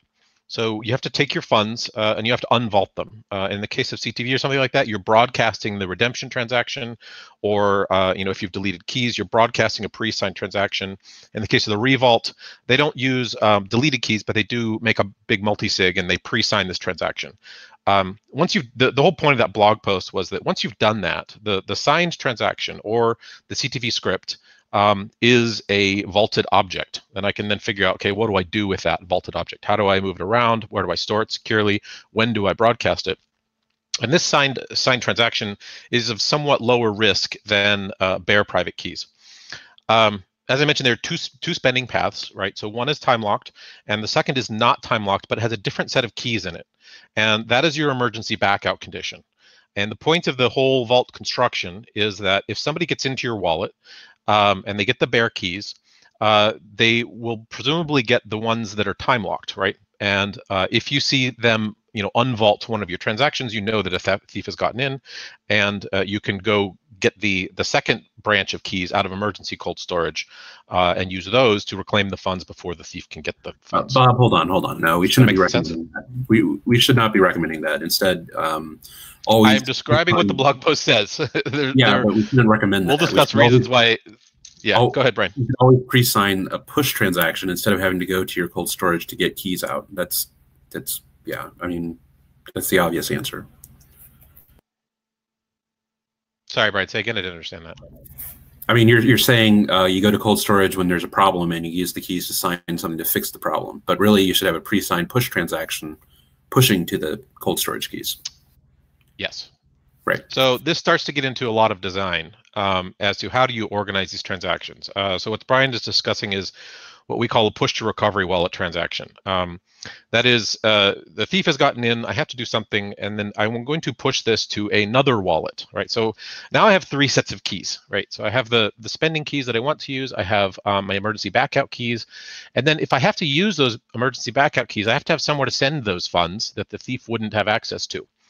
So these kind of wallet designs end up getting rather complicated rather fast. I'm now talking about 3 different wallets, each of which in principle should be multi-sig.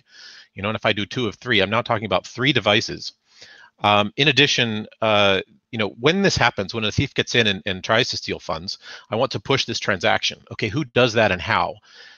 This implies a set of watchtowers as well, similar to Lightning watchtowers, that look for this event and are tasked with broadcasting a transaction which will send it to my super backup wallet.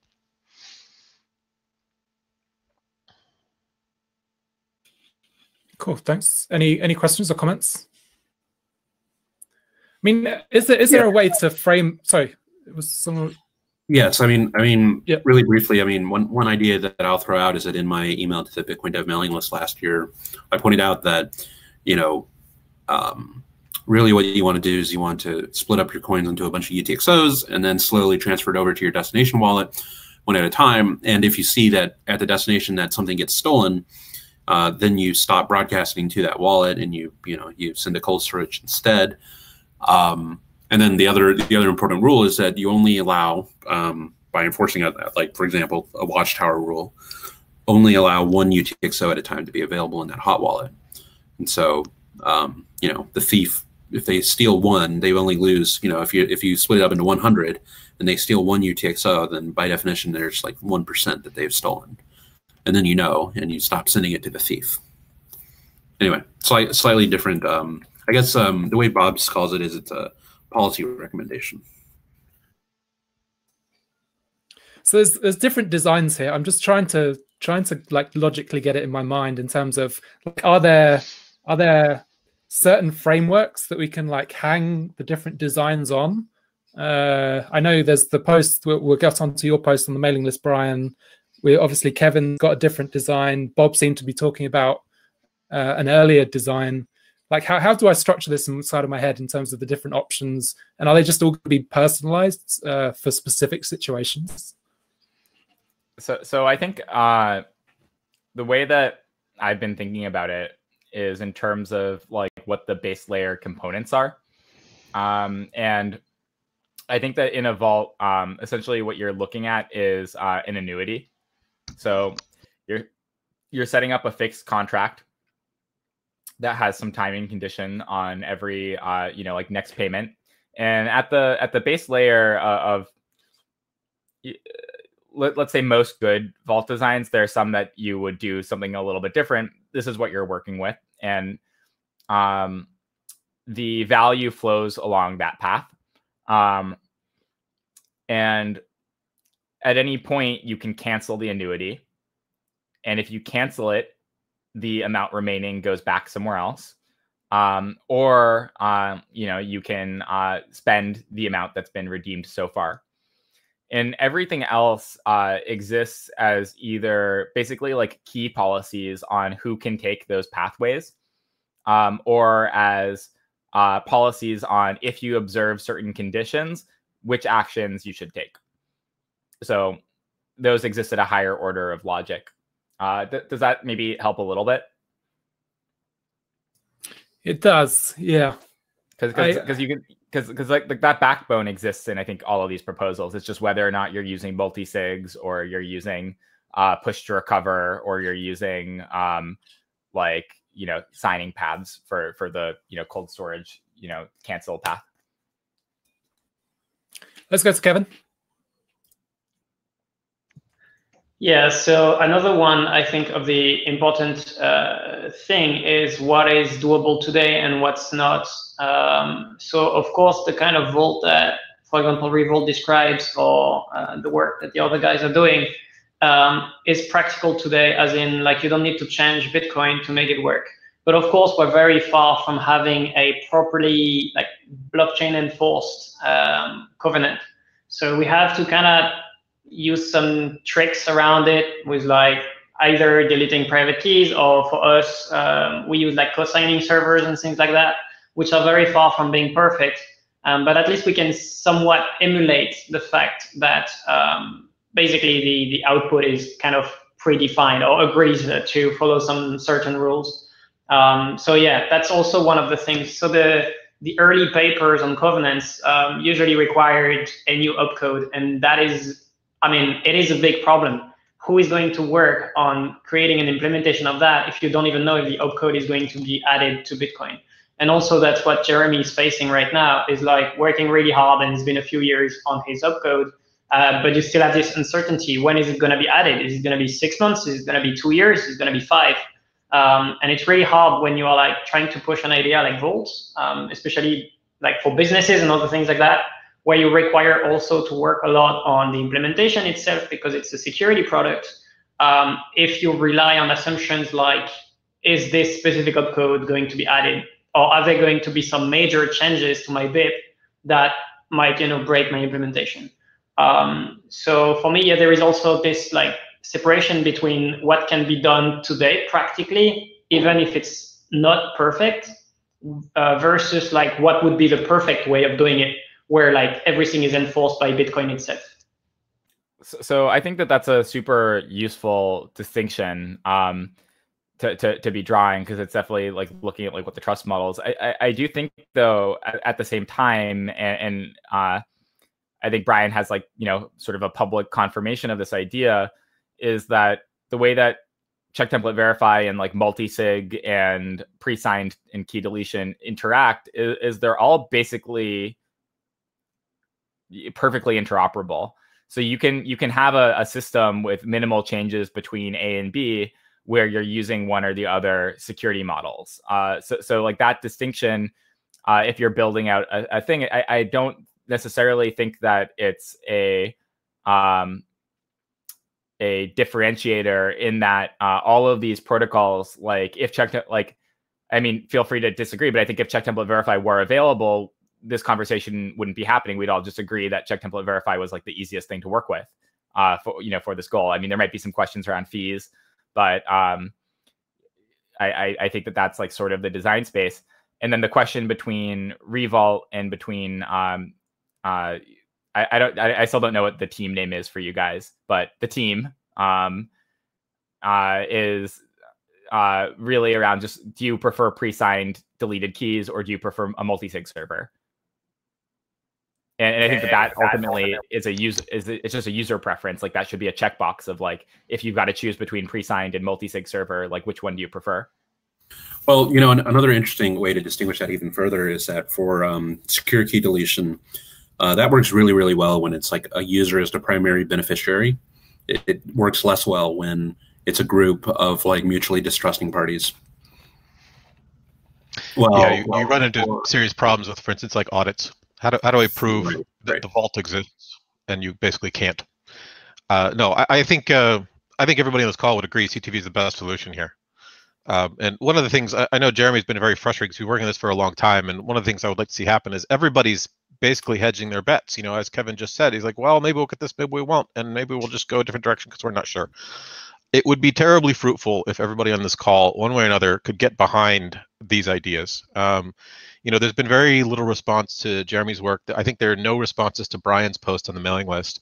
And we, you know, all gotta get together and say that we want this or not, right?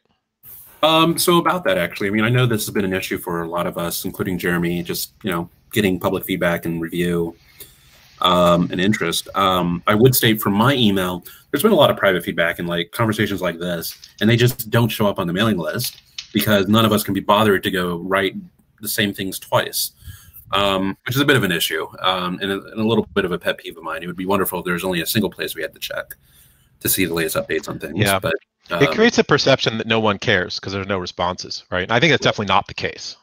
But we need to rally around something one way or another. I mean, maybe it's just a site like Jeremy's for utxos.org, but for vaults, and then at least there's like a centralized place where you keep going for updates. But the big thing hanging over all of this conversation is that I don't think there's too many people that want to discuss future soft forks until Taproot's done, right? People are so busy on getting Schnorr and Taproot in, and nothing else is going to be getting into that soft fork, and that's still like a long way off. And so that's the big question mark, yeah, like whether people have the time. I think that that's a pretty big mistake, and maybe this is something as a community we can work on. You know, with this group of people, I think we could really make an impact on this.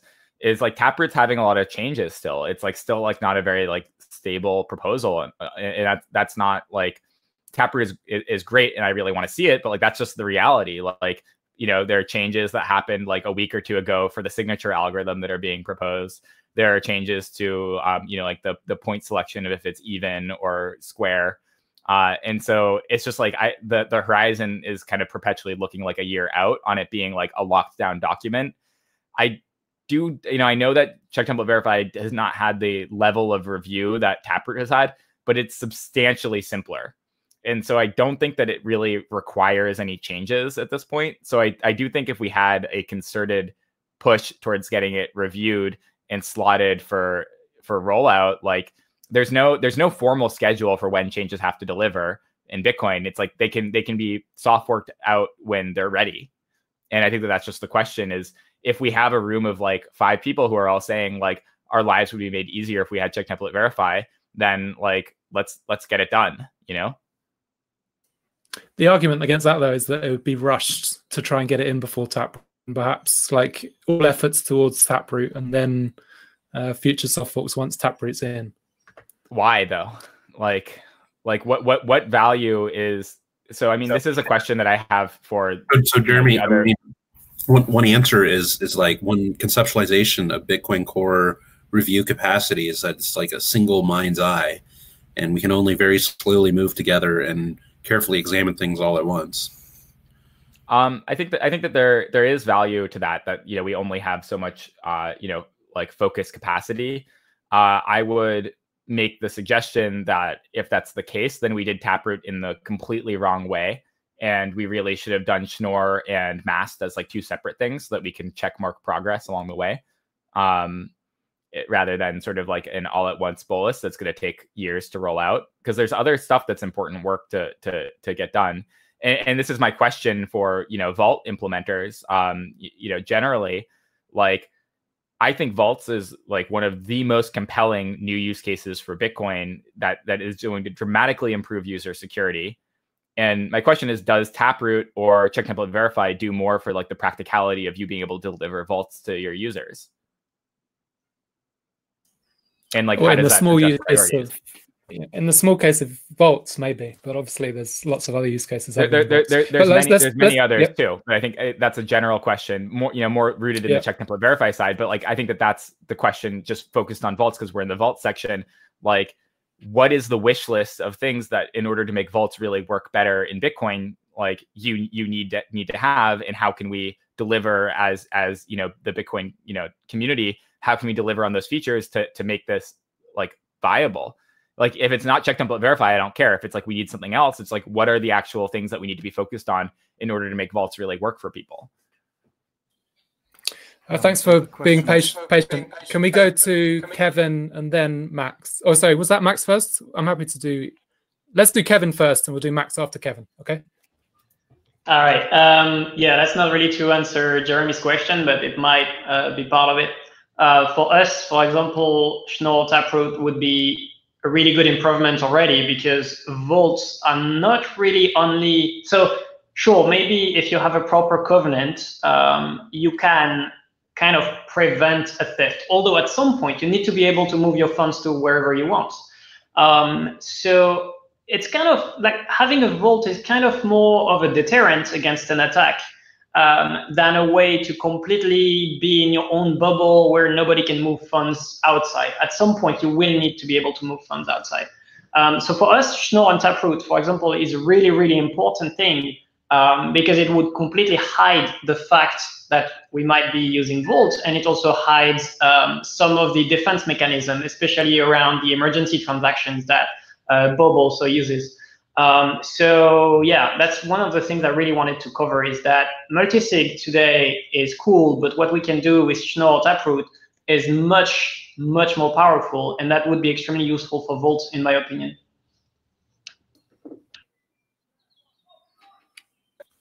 Okay, we'll go to Max. By the way, one comment about that. When you use Taproot, your time lock script has to be revealed, right? So time lock is an opcode, and you have to reveal it. One of the major benefits of Schnorr is that you can just sign a multisig. So this is great for optimistic protocols like Lightning. Because vaults and the time lock in vaults works in the opposite way, all of your spends have to reveal the tap script that contains the time lock. So you lose a lot of privacy in doing that. Bob, I don't think that that's completely accurate, because if you're signing and you're using pre-signs or multisig, you sign the end lock time and sequences field without necessarily requiring a check lock time verify enforcement. Okay. Does that make sense? Yeah. Because there are a couple ways to do time locks there. Yeah. That's the thing with check template verify that's like interesting, is like, because you have to commit to all the time lock fields, you don't need check lock time verify or check sequence verify. It's just automatically committed to. Oh, I see. I see. So it's the same thing if you're doing pre-signs. Like, you don't need those opcodes, except for if you want to restrict that a certain key can't be used until a certain time. Well, that's exactly it. It's restricting that a key can't be used till a certain time. Yeah. Can we get to Max? I mean, clearly Taproot is awesome, CTV is awesome. So why not both? Could we get CTV as part of the tap script? So the new opcodes that are being introduced with Taproot, could CTV be one of them? I'm not aware of any new opcodes currently being proposed with TapScript. There might be some like with slightly different semantics, like around like the signature stuff that I'm not sure of, but it's not like we're adding new things there. The reason why in my original proposal for check outputs #verify last year about this time, I was like, oh, it looks like Taproot's happening soon, so let me just propose it as like using these new extensions. And then months went by and Taproot didn't seem to be making strong headway, so I just said, okay, let me do this as a normal op-nop upgrade, because it really is not a dependent feature. And I think that that's better for Bitcoin, because if you try to say that you will only get check template verify if you accept Taproot, is worse for the network being able to independently consider changes. So that's one reason not to layer them. But the larger question I think that you're asking is like, why not both? And yeah, let's get both in. I think it's just a question of like, on our engineering timelines, what's feasible to get done. And I think it would be I mean, one of the reasons why I really think that we want to get check template verify like very soon is it does help with congestion. It will take like a year or two for people to deploy those congestion control mechanisms. And we're already seeing a major increase in fees right now.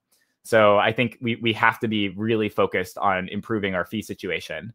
And I think Taproot helps a little bit with fees, but the reality is that most users are using very simple keys. Now, hopefully we can change that. Hopefully we'll add more user security, but like right now, like the majority of transactions are not, I don't think, materially going to be made more efficient using Schnorr Taproot, because the majority are just simple, single signatures.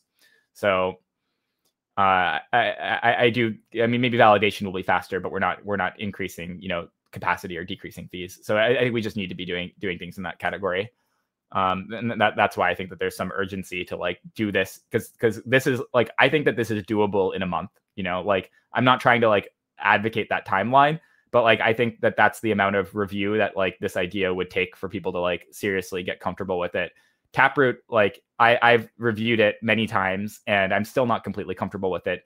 It is just inherently going to take a long time. And to Brian's point of like, if we should have things as like the eye of review is on like a single topic, like we need to, as a community, like only put our eye of review on things that we can more quickly process. Because if it's things that are like very, very slow to process, we're not going to be nimble enough as a project to actually deal with like issues that come up if we're like stuck on things that are like a 3-year roadmap. I mean, I asked Christian Decker about, we'll go to Adam next. I asked Christian Decker about Sikash no input, and he was very of the opinion that we don't want to change the proposal now. So like any thinking of like adding new stuff in is potentially just going to open up like Pandora's box or like a can of worms where it just starts all this discussion and disagreement that we kind of want to avoid. But let's go to Adam next. Are you there, Adam? You had up? Sorry, I forgot to unmute. Sorry, can you hear me now? Yeah. Yeah, sorry. So yeah, it was interesting to hear that discussion of motivations, and I'm hearing both, possible security improvements, and also you're really focused on this congestion control as to sort of practical implications of trying to get this out fairly quickly.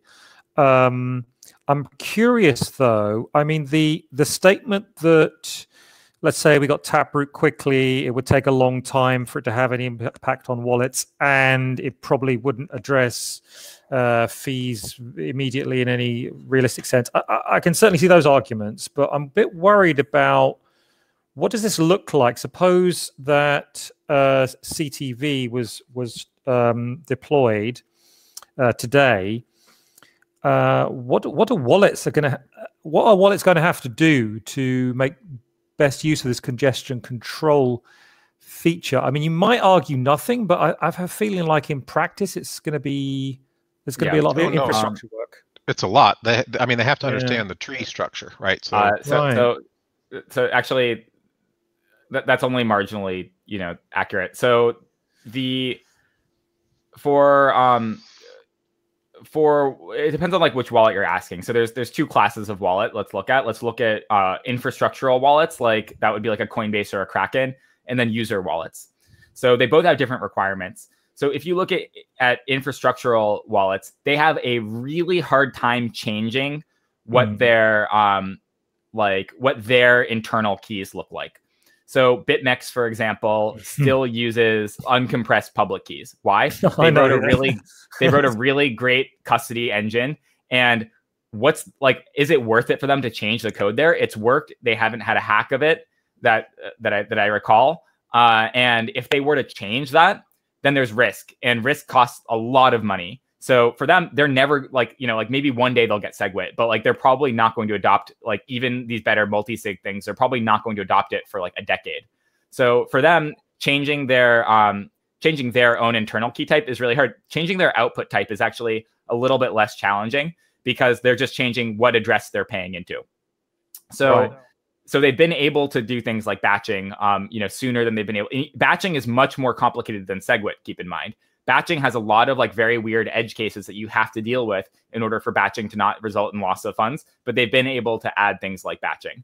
So I think that for Check Template Verify, all that it's doing is at the layer where they decide which transaction they're going to spend to.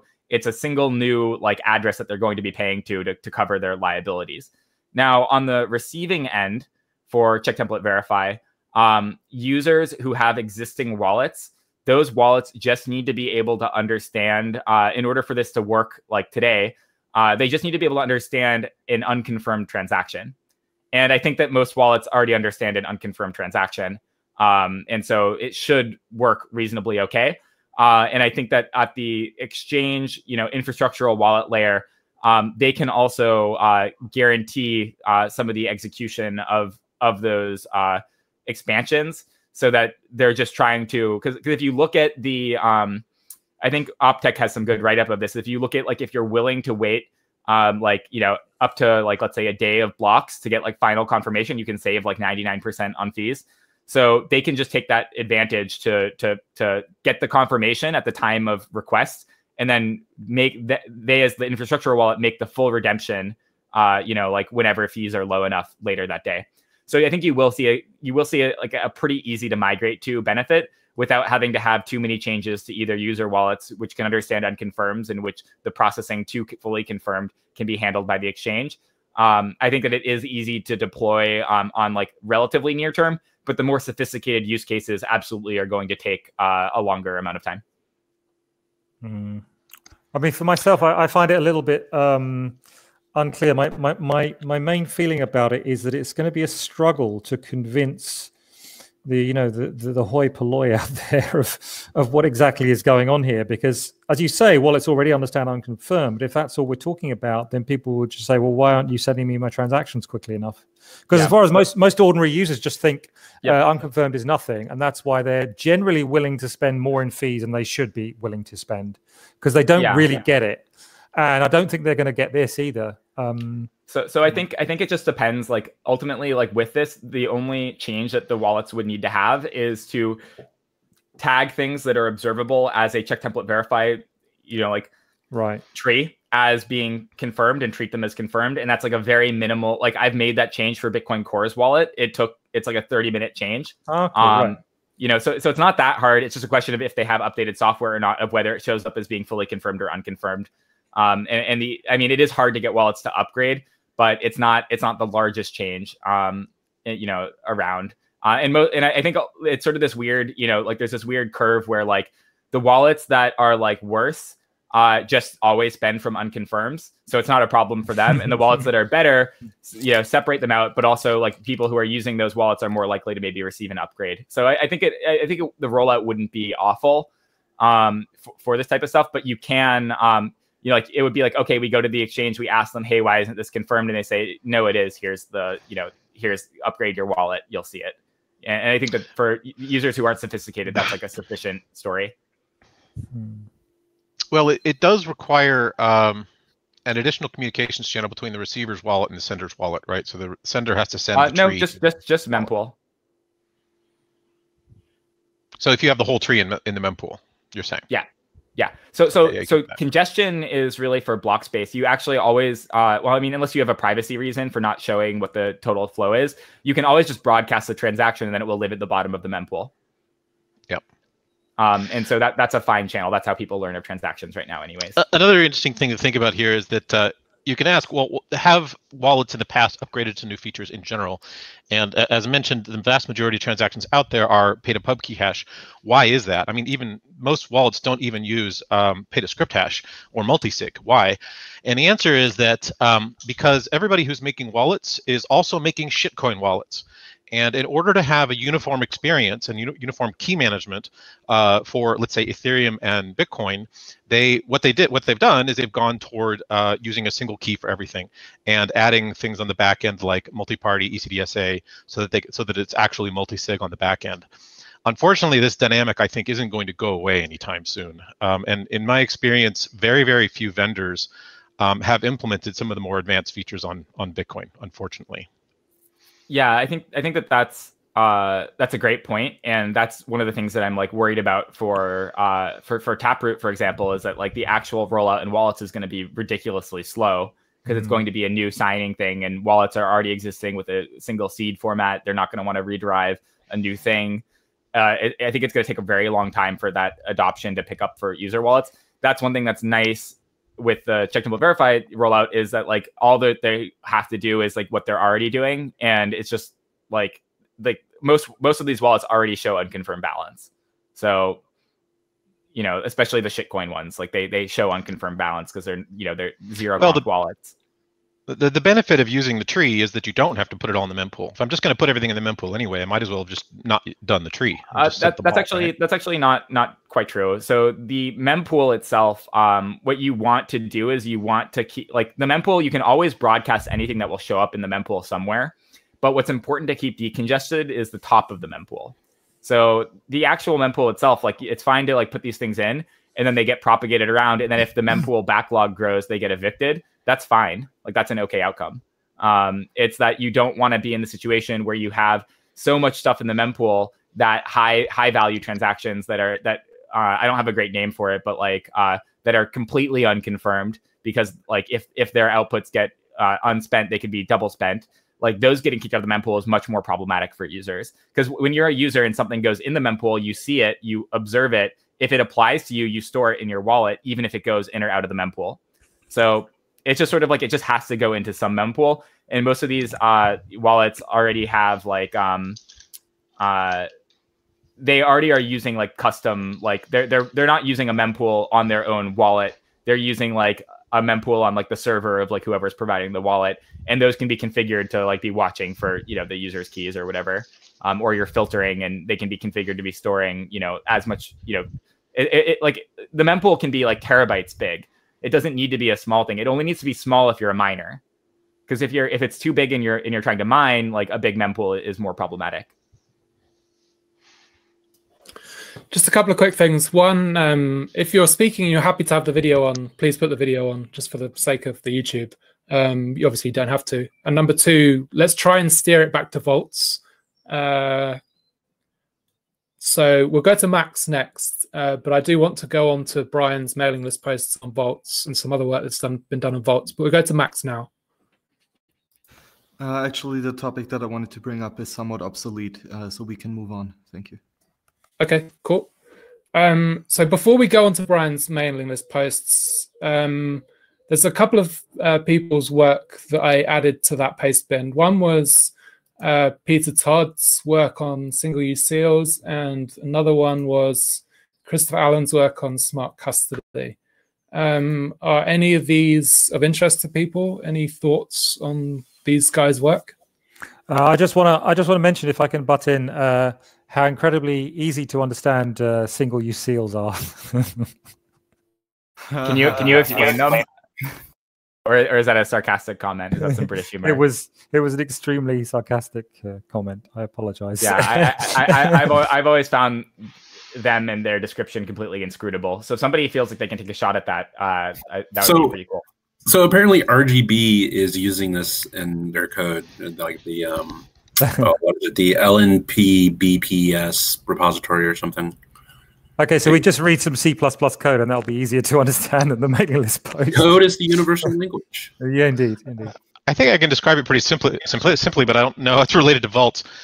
A single-use seal is something you can use once. So if you've ever seen like a tag on your shipping crate, Bob, we understand what it is. It's just Peter Todd's description of it, how it applies to Bitcoin. Yeah. Peter Todd's description is inscrutable. I agree.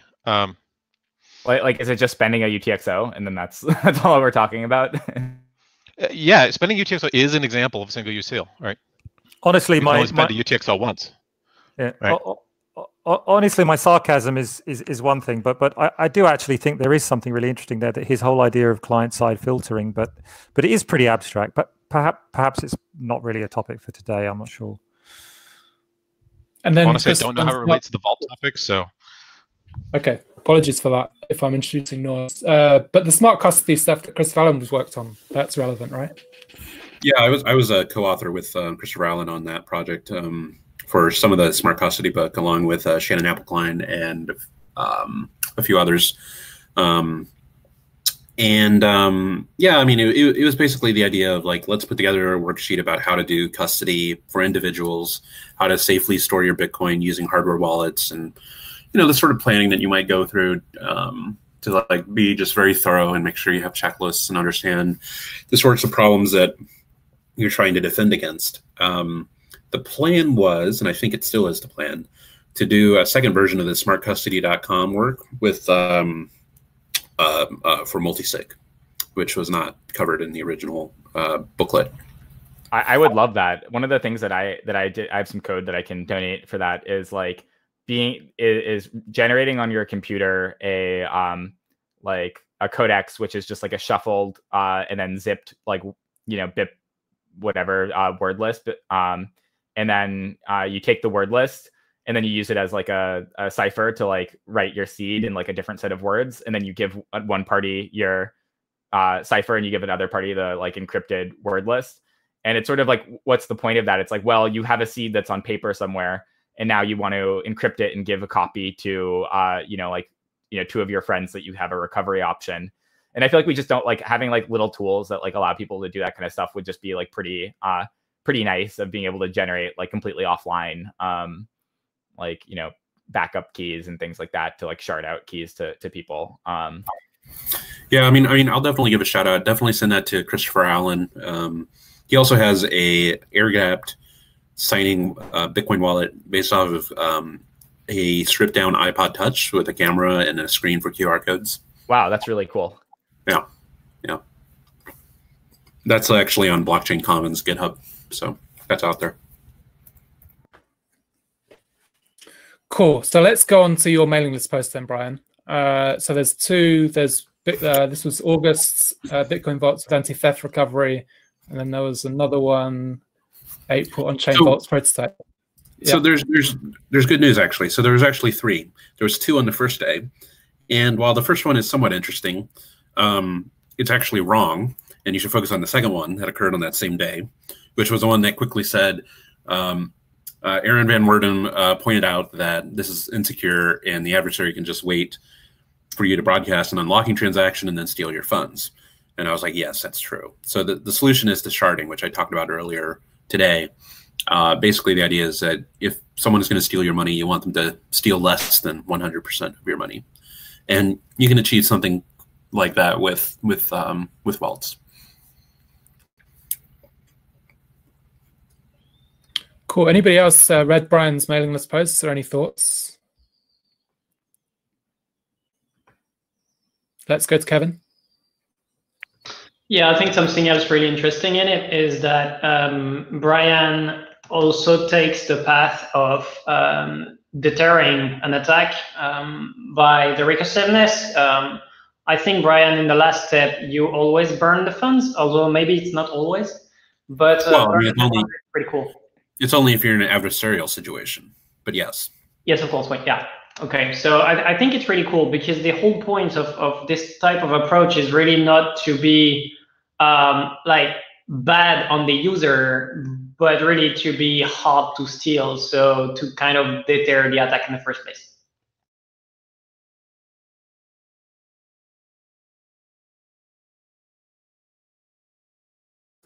Any other thoughts? No? We got consensus to share the figures if you'd like, just to make it easier to see when we show them. Oh, for the okay. So, Sam, by the way, my Vault implementation is actually not the same as the version being implemented at Fidelity. Okay, so let me just hold off. Yeah, it's actually a totally different implementation. There's some similarity, but yeah, I admit this is actually very confusing. Got it. Okay. Yeah, to help disambiguate, there's like 4 different Vault implementations flying around at the moment, or 5. Jacob on the call here, he has his own little implementation as well, so that's like number 5. And then Jeremy has his, that's number 6. And then like the others are like, there's mine, and there's the one at Fidelity, based off of secure key deletion and also some hardware wallet prototypes. And then there's Kevin's Revault. And then I'm sure I'm forgetting one at this point.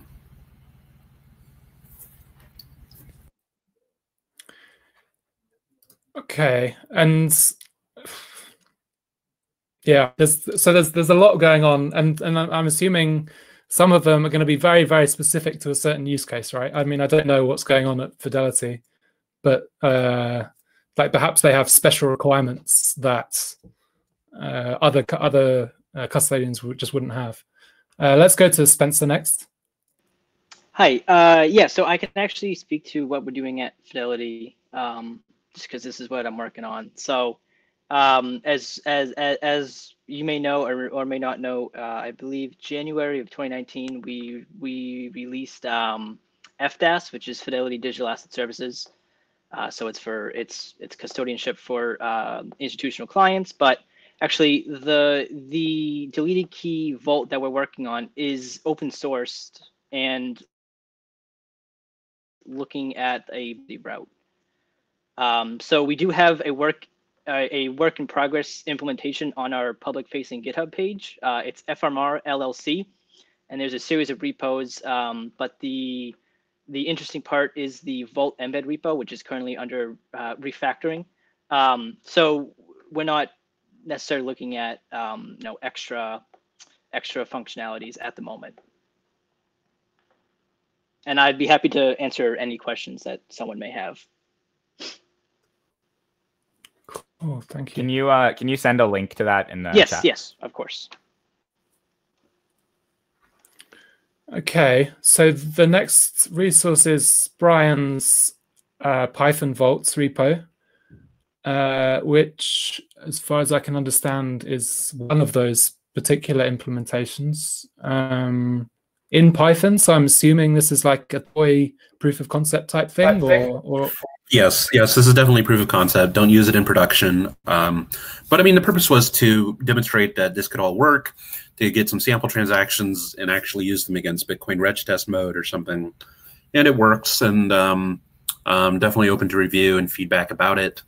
One of the interesting things in there is that there is both a version which is default that uses secure key deletion or pre-signed transaction where you delete the key, but then also an implementation using BIP 119 object template verify as well.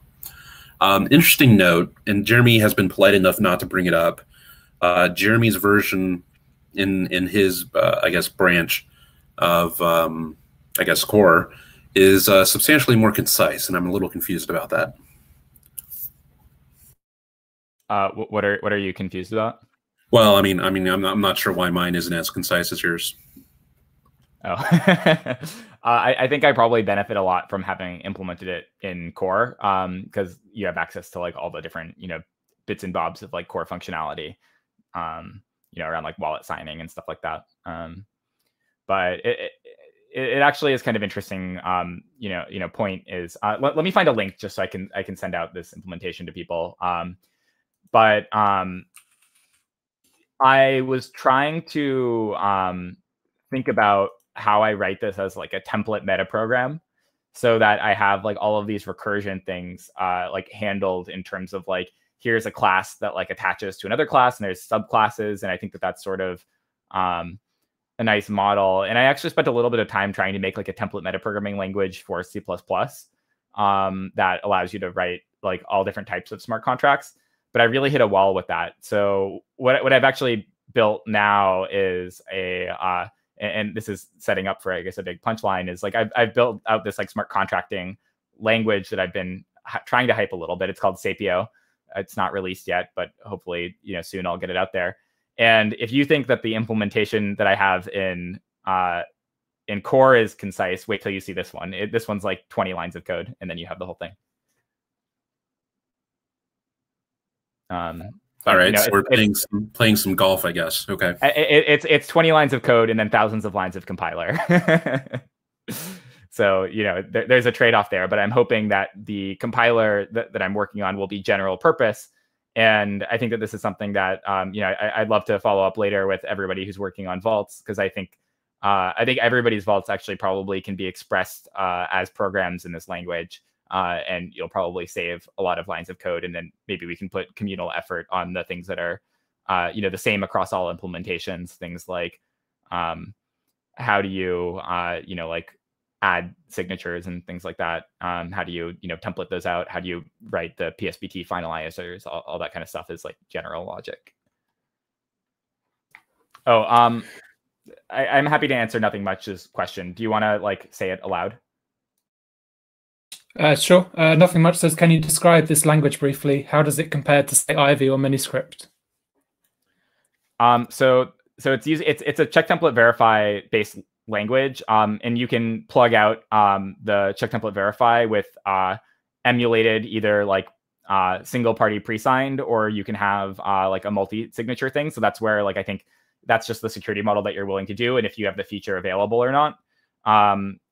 But Ivy and Miniscript are key description languages, and so they operate at the level of saying, you know, in a metaphor, like what's my house key, what's my car key, what's my bus pass, what's my office key. This language operates at the level of commutes, and so you say, I leave my house, I lock my door, I go to my car, I unlock my car, I start my car, I drive to my office, and then I unlock my office, or I walk to the train station, I take the train, I walk to my office, then I unlock the office. So it's describing the value flow, not just like a single instance of an unlocking. Ivy and Miniscript describe single instances of unlocking. This language is a Turing-complete metaprogramming language that emits lists of Bitcoin transactions rather than emitting a script. So it emits lists of transactions rather than a script. That's a little bit of a handful, but that's the succinct version. Okay, cool. Nothing much says thank you very much. Okay, I'm going to put a 10-minute like hard limit on, and then we'll wrap up in the next 10 minutes. Just to bridge to next week's presentation with Kevin and Antoine, I perhaps thought we could discuss Revolt. And Aaron tried to do this in the interview with Kevin and Antoine, which was kind of like tease out the differences between Revolt and some of the other Vault designs, such as Brian's and Fidelity's and all sorts. So I don't know, probably best to go to Kevin at this point. Yeah, sure. All right. So yeah, well, to start with Revolt, I think the main thing is really that when we started it, we started with a threat model that is different, and also the situation that is different. So it was for a multi-party situation where we have a set of participants kind of being the stakeholders, and then a subset of participants for this specific client, at least, that were doing the day-to-day movement of funds. So just as an idea to explain you a little bit more clearly, they are a hedge fund. So there are different participants in the hedge fund, but they are only a subset that are traders. The threat model includes internal threats, like the two traders trying to steal the money of the fund. And this is also something quite new, or at least not well covered in other proposals until now. Hopefully we will see more soon. So yeah, there is the external threat model that basically a multisig covers. Then you have the internal threat model. So these two signatures are not enough for the two traders, because you want also to include the other ones as some kind of reviewers of transaction, or whatever you want to call them. And then, of course, there is the main threat for most companies and people today in Bitcoin, which is the physical threat, like somebody coming to you, the $5 ranch attack, or this kind of stuff. We are quite lucky to not have too many of those, but when you look at the security that, for example, exchanges are using today, you'd be really surprised to see like 500 million or even $1 billion USD worth of Bitcoin being secured just behind a single key. So if you find the right people to threaten, then you might be able to steal the funds, which is like super scary. So we're trying to address that kind of stuff. Yes, so what else can I explain? Oh yeah, also another difference is that because it's for business operations, we are trying to reduce the hassle of using it. Because as you know, most security things kind of are defeated if it's complex to use. People are going to bypass it. Which is also very problematic. So you want the traders to be able to do their job. If every time they're doing a transaction, they have to ask their boss if it's okay to move the funds and to check everything like the destination address and the amounts and everything, then it's never going to be used. They are going to bypass it somehow. So we're trying to move the validation from being some kind of a verification after the transaction is created to the opposite. So when the funds enter, so when somebody deposits money to this hedge fund or whoever uses Revolt, the funds are locked. So they are locked by default. Then you would need all these stakeholders, so in my example, it's 4, to pre-sign the set of transactions to be able to move them. So by default, they are locked.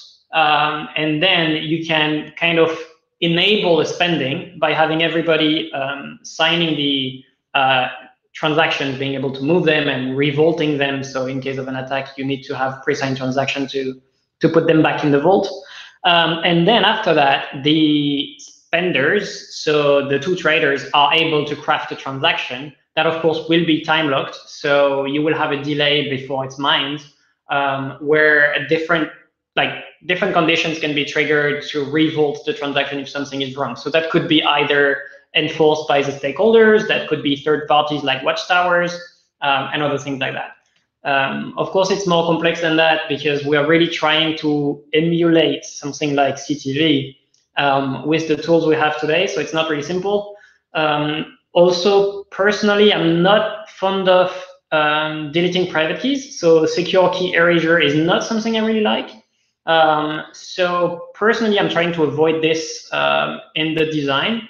In the end of the day, it creates other problems. So yeah, we are kind of having to use a co-signing server today, which is not cool, or co-signing servers in plural. I don't know yet exactly how we will implement that properly, or if we can remove it. So Antoine, who is not on the call today, is actively working on trying to remove this co-signing server, but that might mean that we are moving towards a secure key deletion as well. So I think it's a trade-off, and you have to kind of see what kind of risk you want to take, because like secure key deletion creates other burden around like backups, because you need to back up every pre-signed transaction and things like that. So yeah, I kind of hope it's a good primer. I don't know if you have any question, but yeah, it would take a long time to dig into it, I think. So the few main differences that you talked about in that podcast with Aaron is like multi-party architecture rather than single party. There was something else around pre-signing the derivation tree depending on the amount. So because Brian's implementation, you need to know the amount in advance.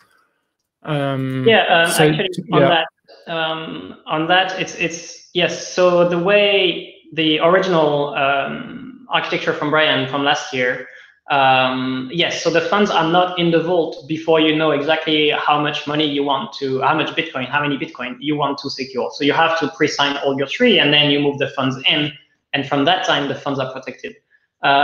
So of course that is not usable in normal business operation, or at least you would have to consider a step before that where your deposit address is not part of the vault system. So it's doable. You can do a system like that. It's not a problem. It's just that it's not part of the vault before pre-signing the transaction because of the deleted private keys and things like that. So we don't have this problem. Our funds are secure as soon as they enter. But yeah, different trade-offs. And then I do want to touch on, just before we wrap up, I do want to touch on the last link, I think, which is the one Bob wanted me to add on Antoine's mailing list post on mempool transaction pinning problems. So I think, is this potentially a weakness of your design, Kevin, or does Bob have any thoughts on this, if Bob's still here? Still here. I think Jeremy's probably the best to respond to that because he's actively working on this. Yeah, I mean, all I can say is we're all fucked. I mean, you know, I would like there to be like, it would be great if there was like a story where like, oh yeah, one of these designs is really like good in the mempool. It just turns out that the mempool is like really messy, and it's something I'm struggling to find. Like, we need to employ like 3 to 5 people who are just working on making the mempool work, and there's just not the engineering budget for that. The mempool needs a complete re-architecting, and it doesn't work in the way that anybody expects it to work. You know, like you think that the mempool is supposed to be doing one, you know, layer of functionality, but the reality is the mempool touches everything. So the mempool is there in validation, it's there in transaction relay and propagation, and it's there in mining. And it needs to function in all those different contexts. It needs to function quickly and performantly. And so what you end up getting is you end up getting situations where you get pinned. And what pinning means is the mempool has all these denial of service protections built into it.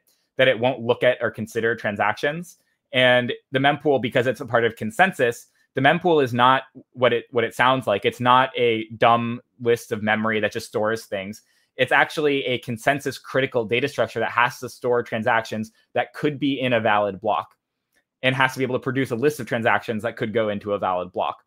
And because of that, you really tightly guard how complicated the chains of transactions that can get into the mempool are. And so people have issues where they'll do something that's slightly outside of those bounds, and they're relying on the mempool being able to accept a transaction for, for a Lightning channel, let's say. And because the mempool is really quite big, you have things that are low fee at the bottom that can preclude a new high fee transaction coming in, which prevents you from like redeeming a Lightning channel, which means that you're going to lose money, especially for Lightning, especially for cross-chain atomic swaps. And what's annoying about this is it's because of the way that UTXOs are structured. This can be somebody who's completely unrelated to you spending from some like change address of some other long chain. So any of these designs is just like inherently, if you have pending transactions, you're going to have a really hard time with this stuff. I would like to say that like we have a plan for making the situation like completely addressed.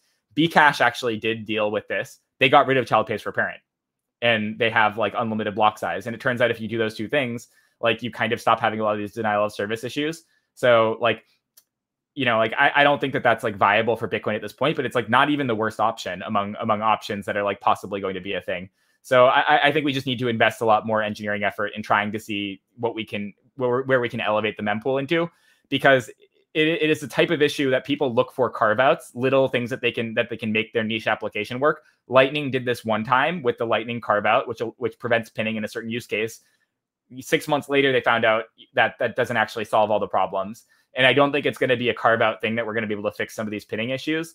It's just going to be like we've completely re-architected the mempool, able to handle like a much broader set of use cases and applications. So I'm a little bit negative on like the prospects of the mempool working really well. And I think that's just like the reality. I'm working on it, so I'm not just complaining. Like I have like 30 outstanding PRs worth of work, but nobody's reviewed my the second PR for like 2 months. So it's just not going to happen if people aren't putting the engineering resource on it. That's the reality. Okay, we do need to close out. Let's try and make it a little more optimistic ending. Block Digest has a question on YouTube.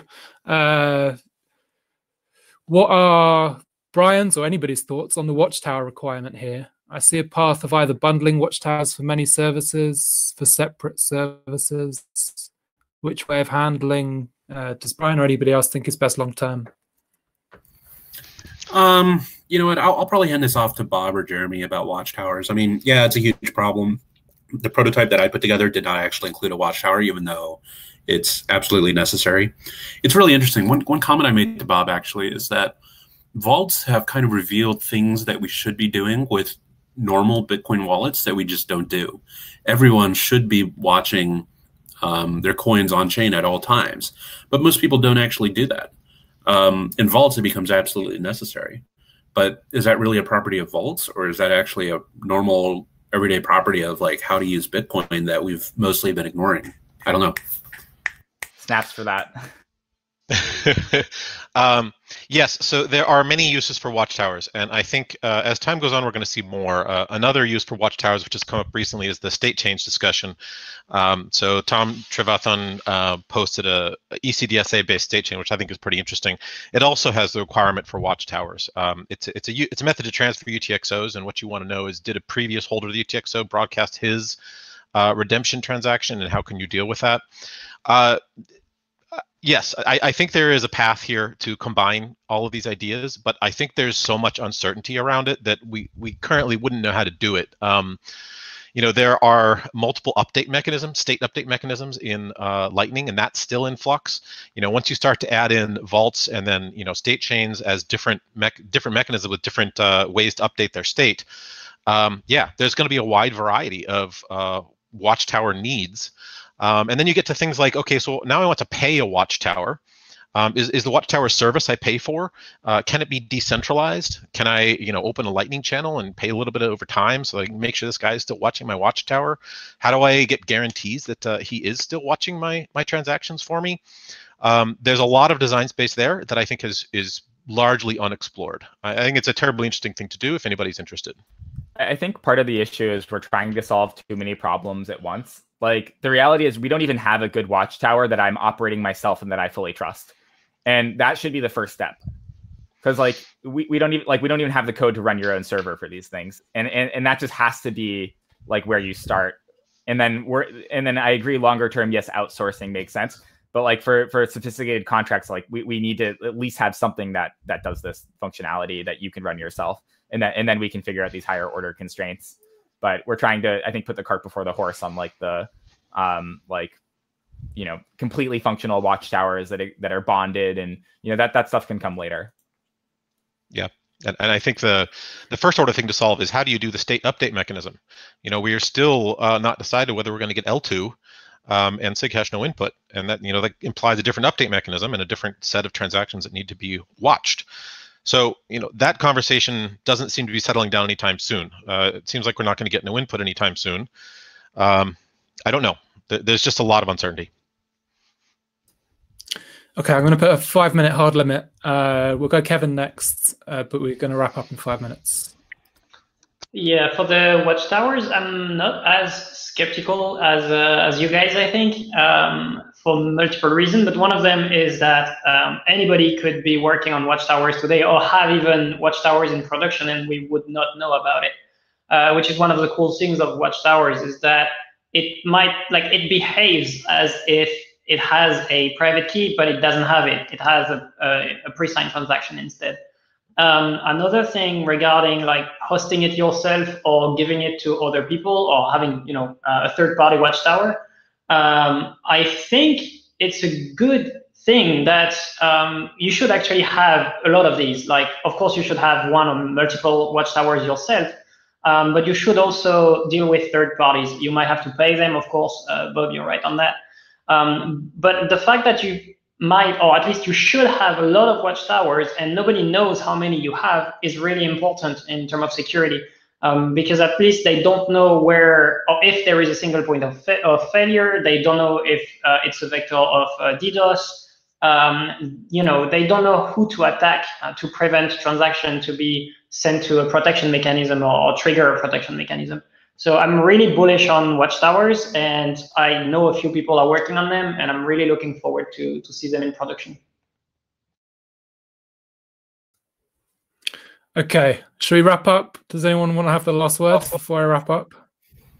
Michael, I guess the transcript stuff might be an interesting question to run by the group. Oh, what specifically? I was going to just curious about ideas about. I don't know, just informing them that I'm not doing this anymore. I don't have enough time. Okay. So I'm handing it off. Trying to. Yeah. So long, and thanks for all the fish. Yeah, basically. So in terms of transcripts, yeah, I'm doing a lot more transcripts than Brian these days because obviously Brian's very busy with his CTO role.